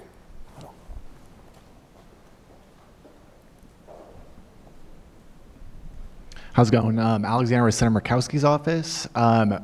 We've seen recently this year that the Navy has kind of pushed back a little bit away from their climate research, climate studies. Recently, the Task Force on Climate Change was actually shut down this year. My question for you is, what is the Navy doing to compensate for that loss? What are your guys' research priorities that you've seen that this might be good for the next administration of the new CNO to really pursue? And then kind of also the same realm is, what do you think is the near future for the use of the Navy in the Arctic? Well, I think that you would find, if you just look at the data, that the Navy's been more involved with the Arctic in the last 2, 3, 4 years than we have been for, really since the end of the Cold War, right? And just some examples that I like throwing around. We sent a carrier strike group up in the north of the Arctic Circle in November of 2018. And, it's tough operating up there, as you all know. And we had to kind of crack open some old books. We hadn't been up there since 1991, with that type of a force element. And so what we found is that while much has changed in those 20 or so years, it's still really cold as hell up there, and the seas are very, very rough. And so we had to get our sea legs back in terms of doing that. Bring baseball bats, right? That was one of the lessons, because there's nothing like a Louisville Slugger to smash the ice off of your superstructure and your radars and everything else. And so, some things remain fairly primitive. We've done a number of exercises in Alaska, right? And so this is, one of our gems as a nation in the Arctic region. And in fact, I think we just concluded one up there that involved, a pretty sophisticated operation with Navy and Marine Corps. We've got, despite the recent trends and headlines, that the Navy has a steady investment in ocean science. And in fact, when I was the Chief of Naval Operations, just to reinvigorate what I saw as kind of a slipping competitive edge in ocean research, we stood up Task Force Ocean, which was an academic effort primarily, focused at those really bright stars in the academy that are doing ocean research, infusion of resources to make sure that we stay on the front end of this, not only for our own sake, but where there is a competitive dimension to understanding the ocean and ocean sciences, that we stay competitive as well. Great. More questions? I've stunned him into silence. Yeah, no, one in the back there, Monica. I'll ask again. I love this topic. Thanks for being here. Great discussion, Whit. Question. Monica, I'm sorry. Sorry, I'll get closer again. Thanks so much, Admiral, for being here. Great discussion, Whit, and thanks for letting me ask a second question.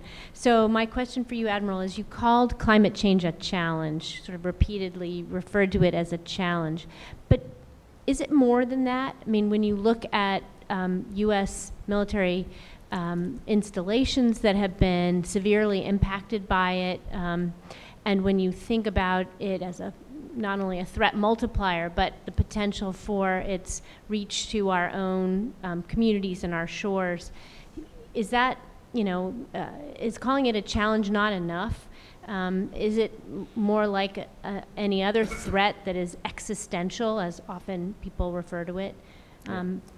Just curious how you rank it. It's a bit of semantics, I suppose, and I guess in my mind, a challenge or a threat, that's not meant to prioritize them in terms of their importance, okay? It's just sort of the nature of it. I would say that something that is threatening you has got a, kind of a deliberate approach towards, harming you, right?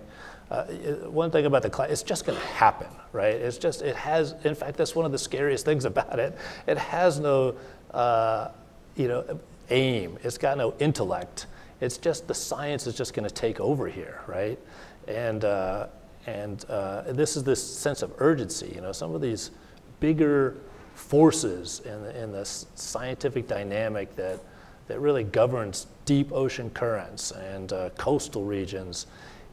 I don't mean by calling it a challenge to lessen the impact of that, and particularly along our coasts, and it won't surprise you that the Navy is present mostly along our coast. So it's got a lot of impact on our bases, our infrastructure, all of those things. But it's sort of it's like in those really the scariest horror movies are those things where this force is just moving without a conscience through and manifesting itself on the environment. This is climate change. It's almost spookier than a threat that has a deliberate intellect that's after us.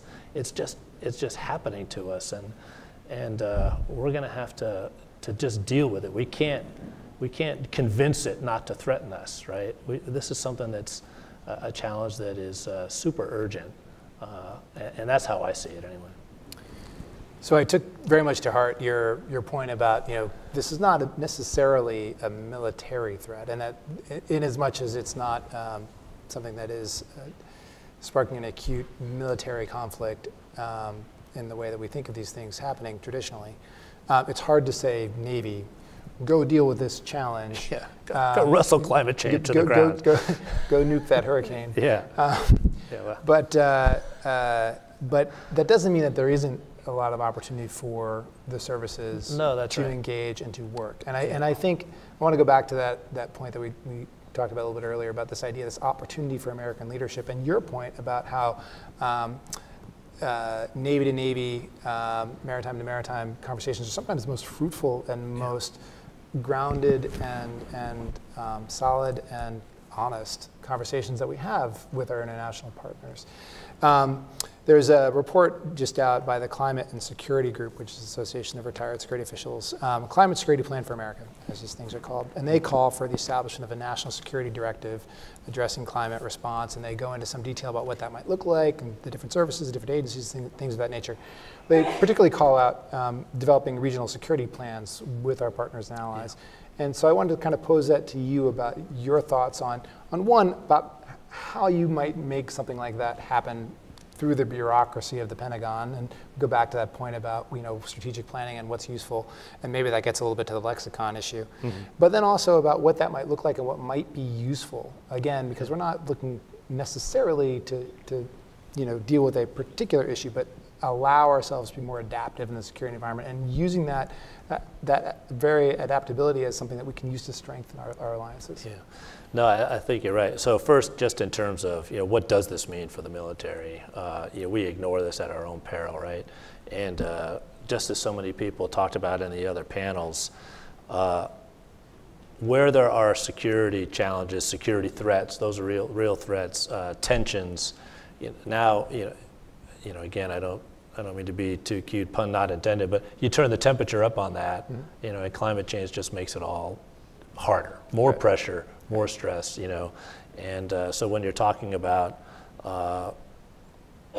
defending and governing international boundaries, even at sea, the fact that your food source is now migrating outside of your international boundary, that in and of itself raises a security challenge of the most fundamental nature to a nation. And so I think that this idea of a national security directive, and if you look at the people that put that report together, mm-hmm. very broad, Absolutely. Very distinguished. These are people, Absolutely. Very thoughtful people, and from a wide variety of national security, right? Not just military, but so many other places.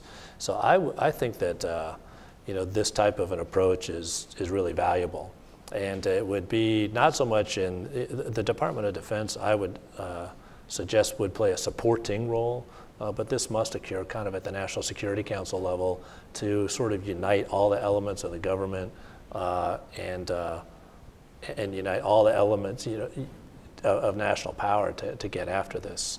There are some aspects of this that are going to be highly regional, and so these regional aspects of the directive, I think, are very useful. And then, perhaps the most challenging would be, what are those truly global, dimensions, sort of trans-Pacific types of things that need to be addressed. And when you think about, the timeframes to bring these sorts of structures together, right? It took I think about a decade to get UNCLOS ratified, right? We talked about some of the agreements in the Arctic, again, about a decade to get these things brought together and agreed to and signed. I don't know that we have a decade, really, of time left before some of these things become, really, the momentum builds to the point that it's going to be very difficult, if not impossible, to turn them back. And so there's a sense of urgency that is going to have to come to this international dimension that is going to be unprecedented in a way to get these agreements together in a time that's relevant. Okay. John White. Thank you very much. I'm John White, the head of the Consortium for Ocean Leadership. So roughly 15 years ago today, another retired CNO, Admiral Watkins, was testifying before Congress. And he stated that ocean science, ocean research in this nation it's spread across a confusing number of agencies at the federal, state, and local levels. And the public is crying out for data and information in a way that can help them make meaningful decisions. My question, as you look at your great experience of looking at this federal structure of ocean science and research with Task Force Ocean, as you did, how far have we come in that 15 years, and I guess how far do we have to go, especially when you add in the importance of climate change and the fact that the clock is running out here, as you mentioned in some of these areas? And that's a question, sir. I think we could always do better, John, in terms of sharing data. I mean, you won't be surprised, even just inside the Navy, some of our labs and the efforts inside the Navy, the collaboration there, we were always striving to improve that, right? So that we could really move forward in a meaningful way, eliminate duplication and all those sorts of things. And it's not any better, as you expand that aperture to include other agencies. Task Force OSHA was an idea to try and reunify that, give it a focus so that it was a gathering point for all of those different efforts, particularly as it related to ocean science. The technology has really changed in the last 15 years. So I think that right now we can do some tremendously meaningful ocean science work in terms of really getting after this and understanding it. If you think about our understanding of the ocean in the last 15 years, it's really been remarkable what that's done. One of the things I'm going to do in the near future is I'm going out to Scripps, Institute of Oceanography, and I'm going to speak at this event that is honoring the legacy of Walter Munk, who is just one of these epic oceanographers. And Walter Monk's impact spans really his entire lifetime. But here's someone who did wave analysis to support landings in Normandy and in World War II, all the way up to us understanding what will happen if we detonate an atomic weapon over the ocean. What are the ocean response to that? He was, I think, a prophet in terms of ringing the bell on climate change with some of his experiments, and so in the spirit of Walter Munk, this is what Task Force Ocean strove to do. And as I think about what's going to continue to occupy my passions in retirement, this is one of those things. We've got to get more coherent in our approach to that, make that data more available. We've probably got time for one more question. Anybody else? Right there in the middle. Hi, my name is Kayla Nitzberg. I actually work for the U.S. Navy. How do you bring ocean issues to the forefront of people's mind when there are bigger, more pressing issues such as sanctions or something like that, and make it more relevant so that people care and want to look into the issue? Yeah. Well, I think we can't assume that everybody has as vivid an understanding of how important the oceans are. In fact, I think most people just, it doesn't enter their mind at all. And so, again, I don't have to be too convincing in this group, but it's almost no matter where you are, right? Whether you're speaking before the PTA, Chamber of Commerce, watching your kid's soccer game, whatever it might be. I think that we've got to use all of those venues to heighten awareness of the ocean, and we've got to do it in ways that really are tangible to people's understanding. How do we express that, right? If we get too theoretical, if we talk about 2 degrees of temperature change over a number of, I mean, it's not going to captivate it. If we talk about maybe 2/3 of our economy, is coupled with the ocean, 2 out of every 3 jobs is somehow related to the ocean. 99% of the good, we start to get to something that I think is a little bit more tangible. And then, what is the threat to that, right? 99% of the world's information on the internet runs on cables. If that's disrupted, we can only reconstitute about 3%, and so then you start to deal with, you start to discuss this in terms that people, a narrative starts to form, I suppose. We're predisposed to understand narrative storylines. And what is the narrative storyline that we need to create in terms of the importance of the ocean to us as a nation and really us as a people? And then, where does climate change come into that? We've been all over the map, right? In terms of, is it really happening? Are people really causing it? All of those things. But maybe we can converge. Hey, we certainly can do better, right? I mean, who wouldn't want it? We've got the technology, we've got the intelligence to just build systems that are better. They're more sustainable. They impact the environment less. We can do that at a commercially profitable way. There's all sorts of opportunities here if we just can kind of unite on a narrative way forward. And so don't miss an opportunity to talk about that. When we leave, go forth and preach to all nations, about this, the importance of what we talked about here. Sometimes it gets a little bit too insular, and we need kind of a broader appreciation. It needs to puncture through all of those urgent headlines that we are getting on our Twitter feeds and everything else, right? So that is a wonderful note to close on. Thank you so much. Thanks so much. Really appreciate it. That's welcome. Thank you all for coming and joining us here today. Please stay in touch, stay in contact, and have a great day. Thanks. I hope that.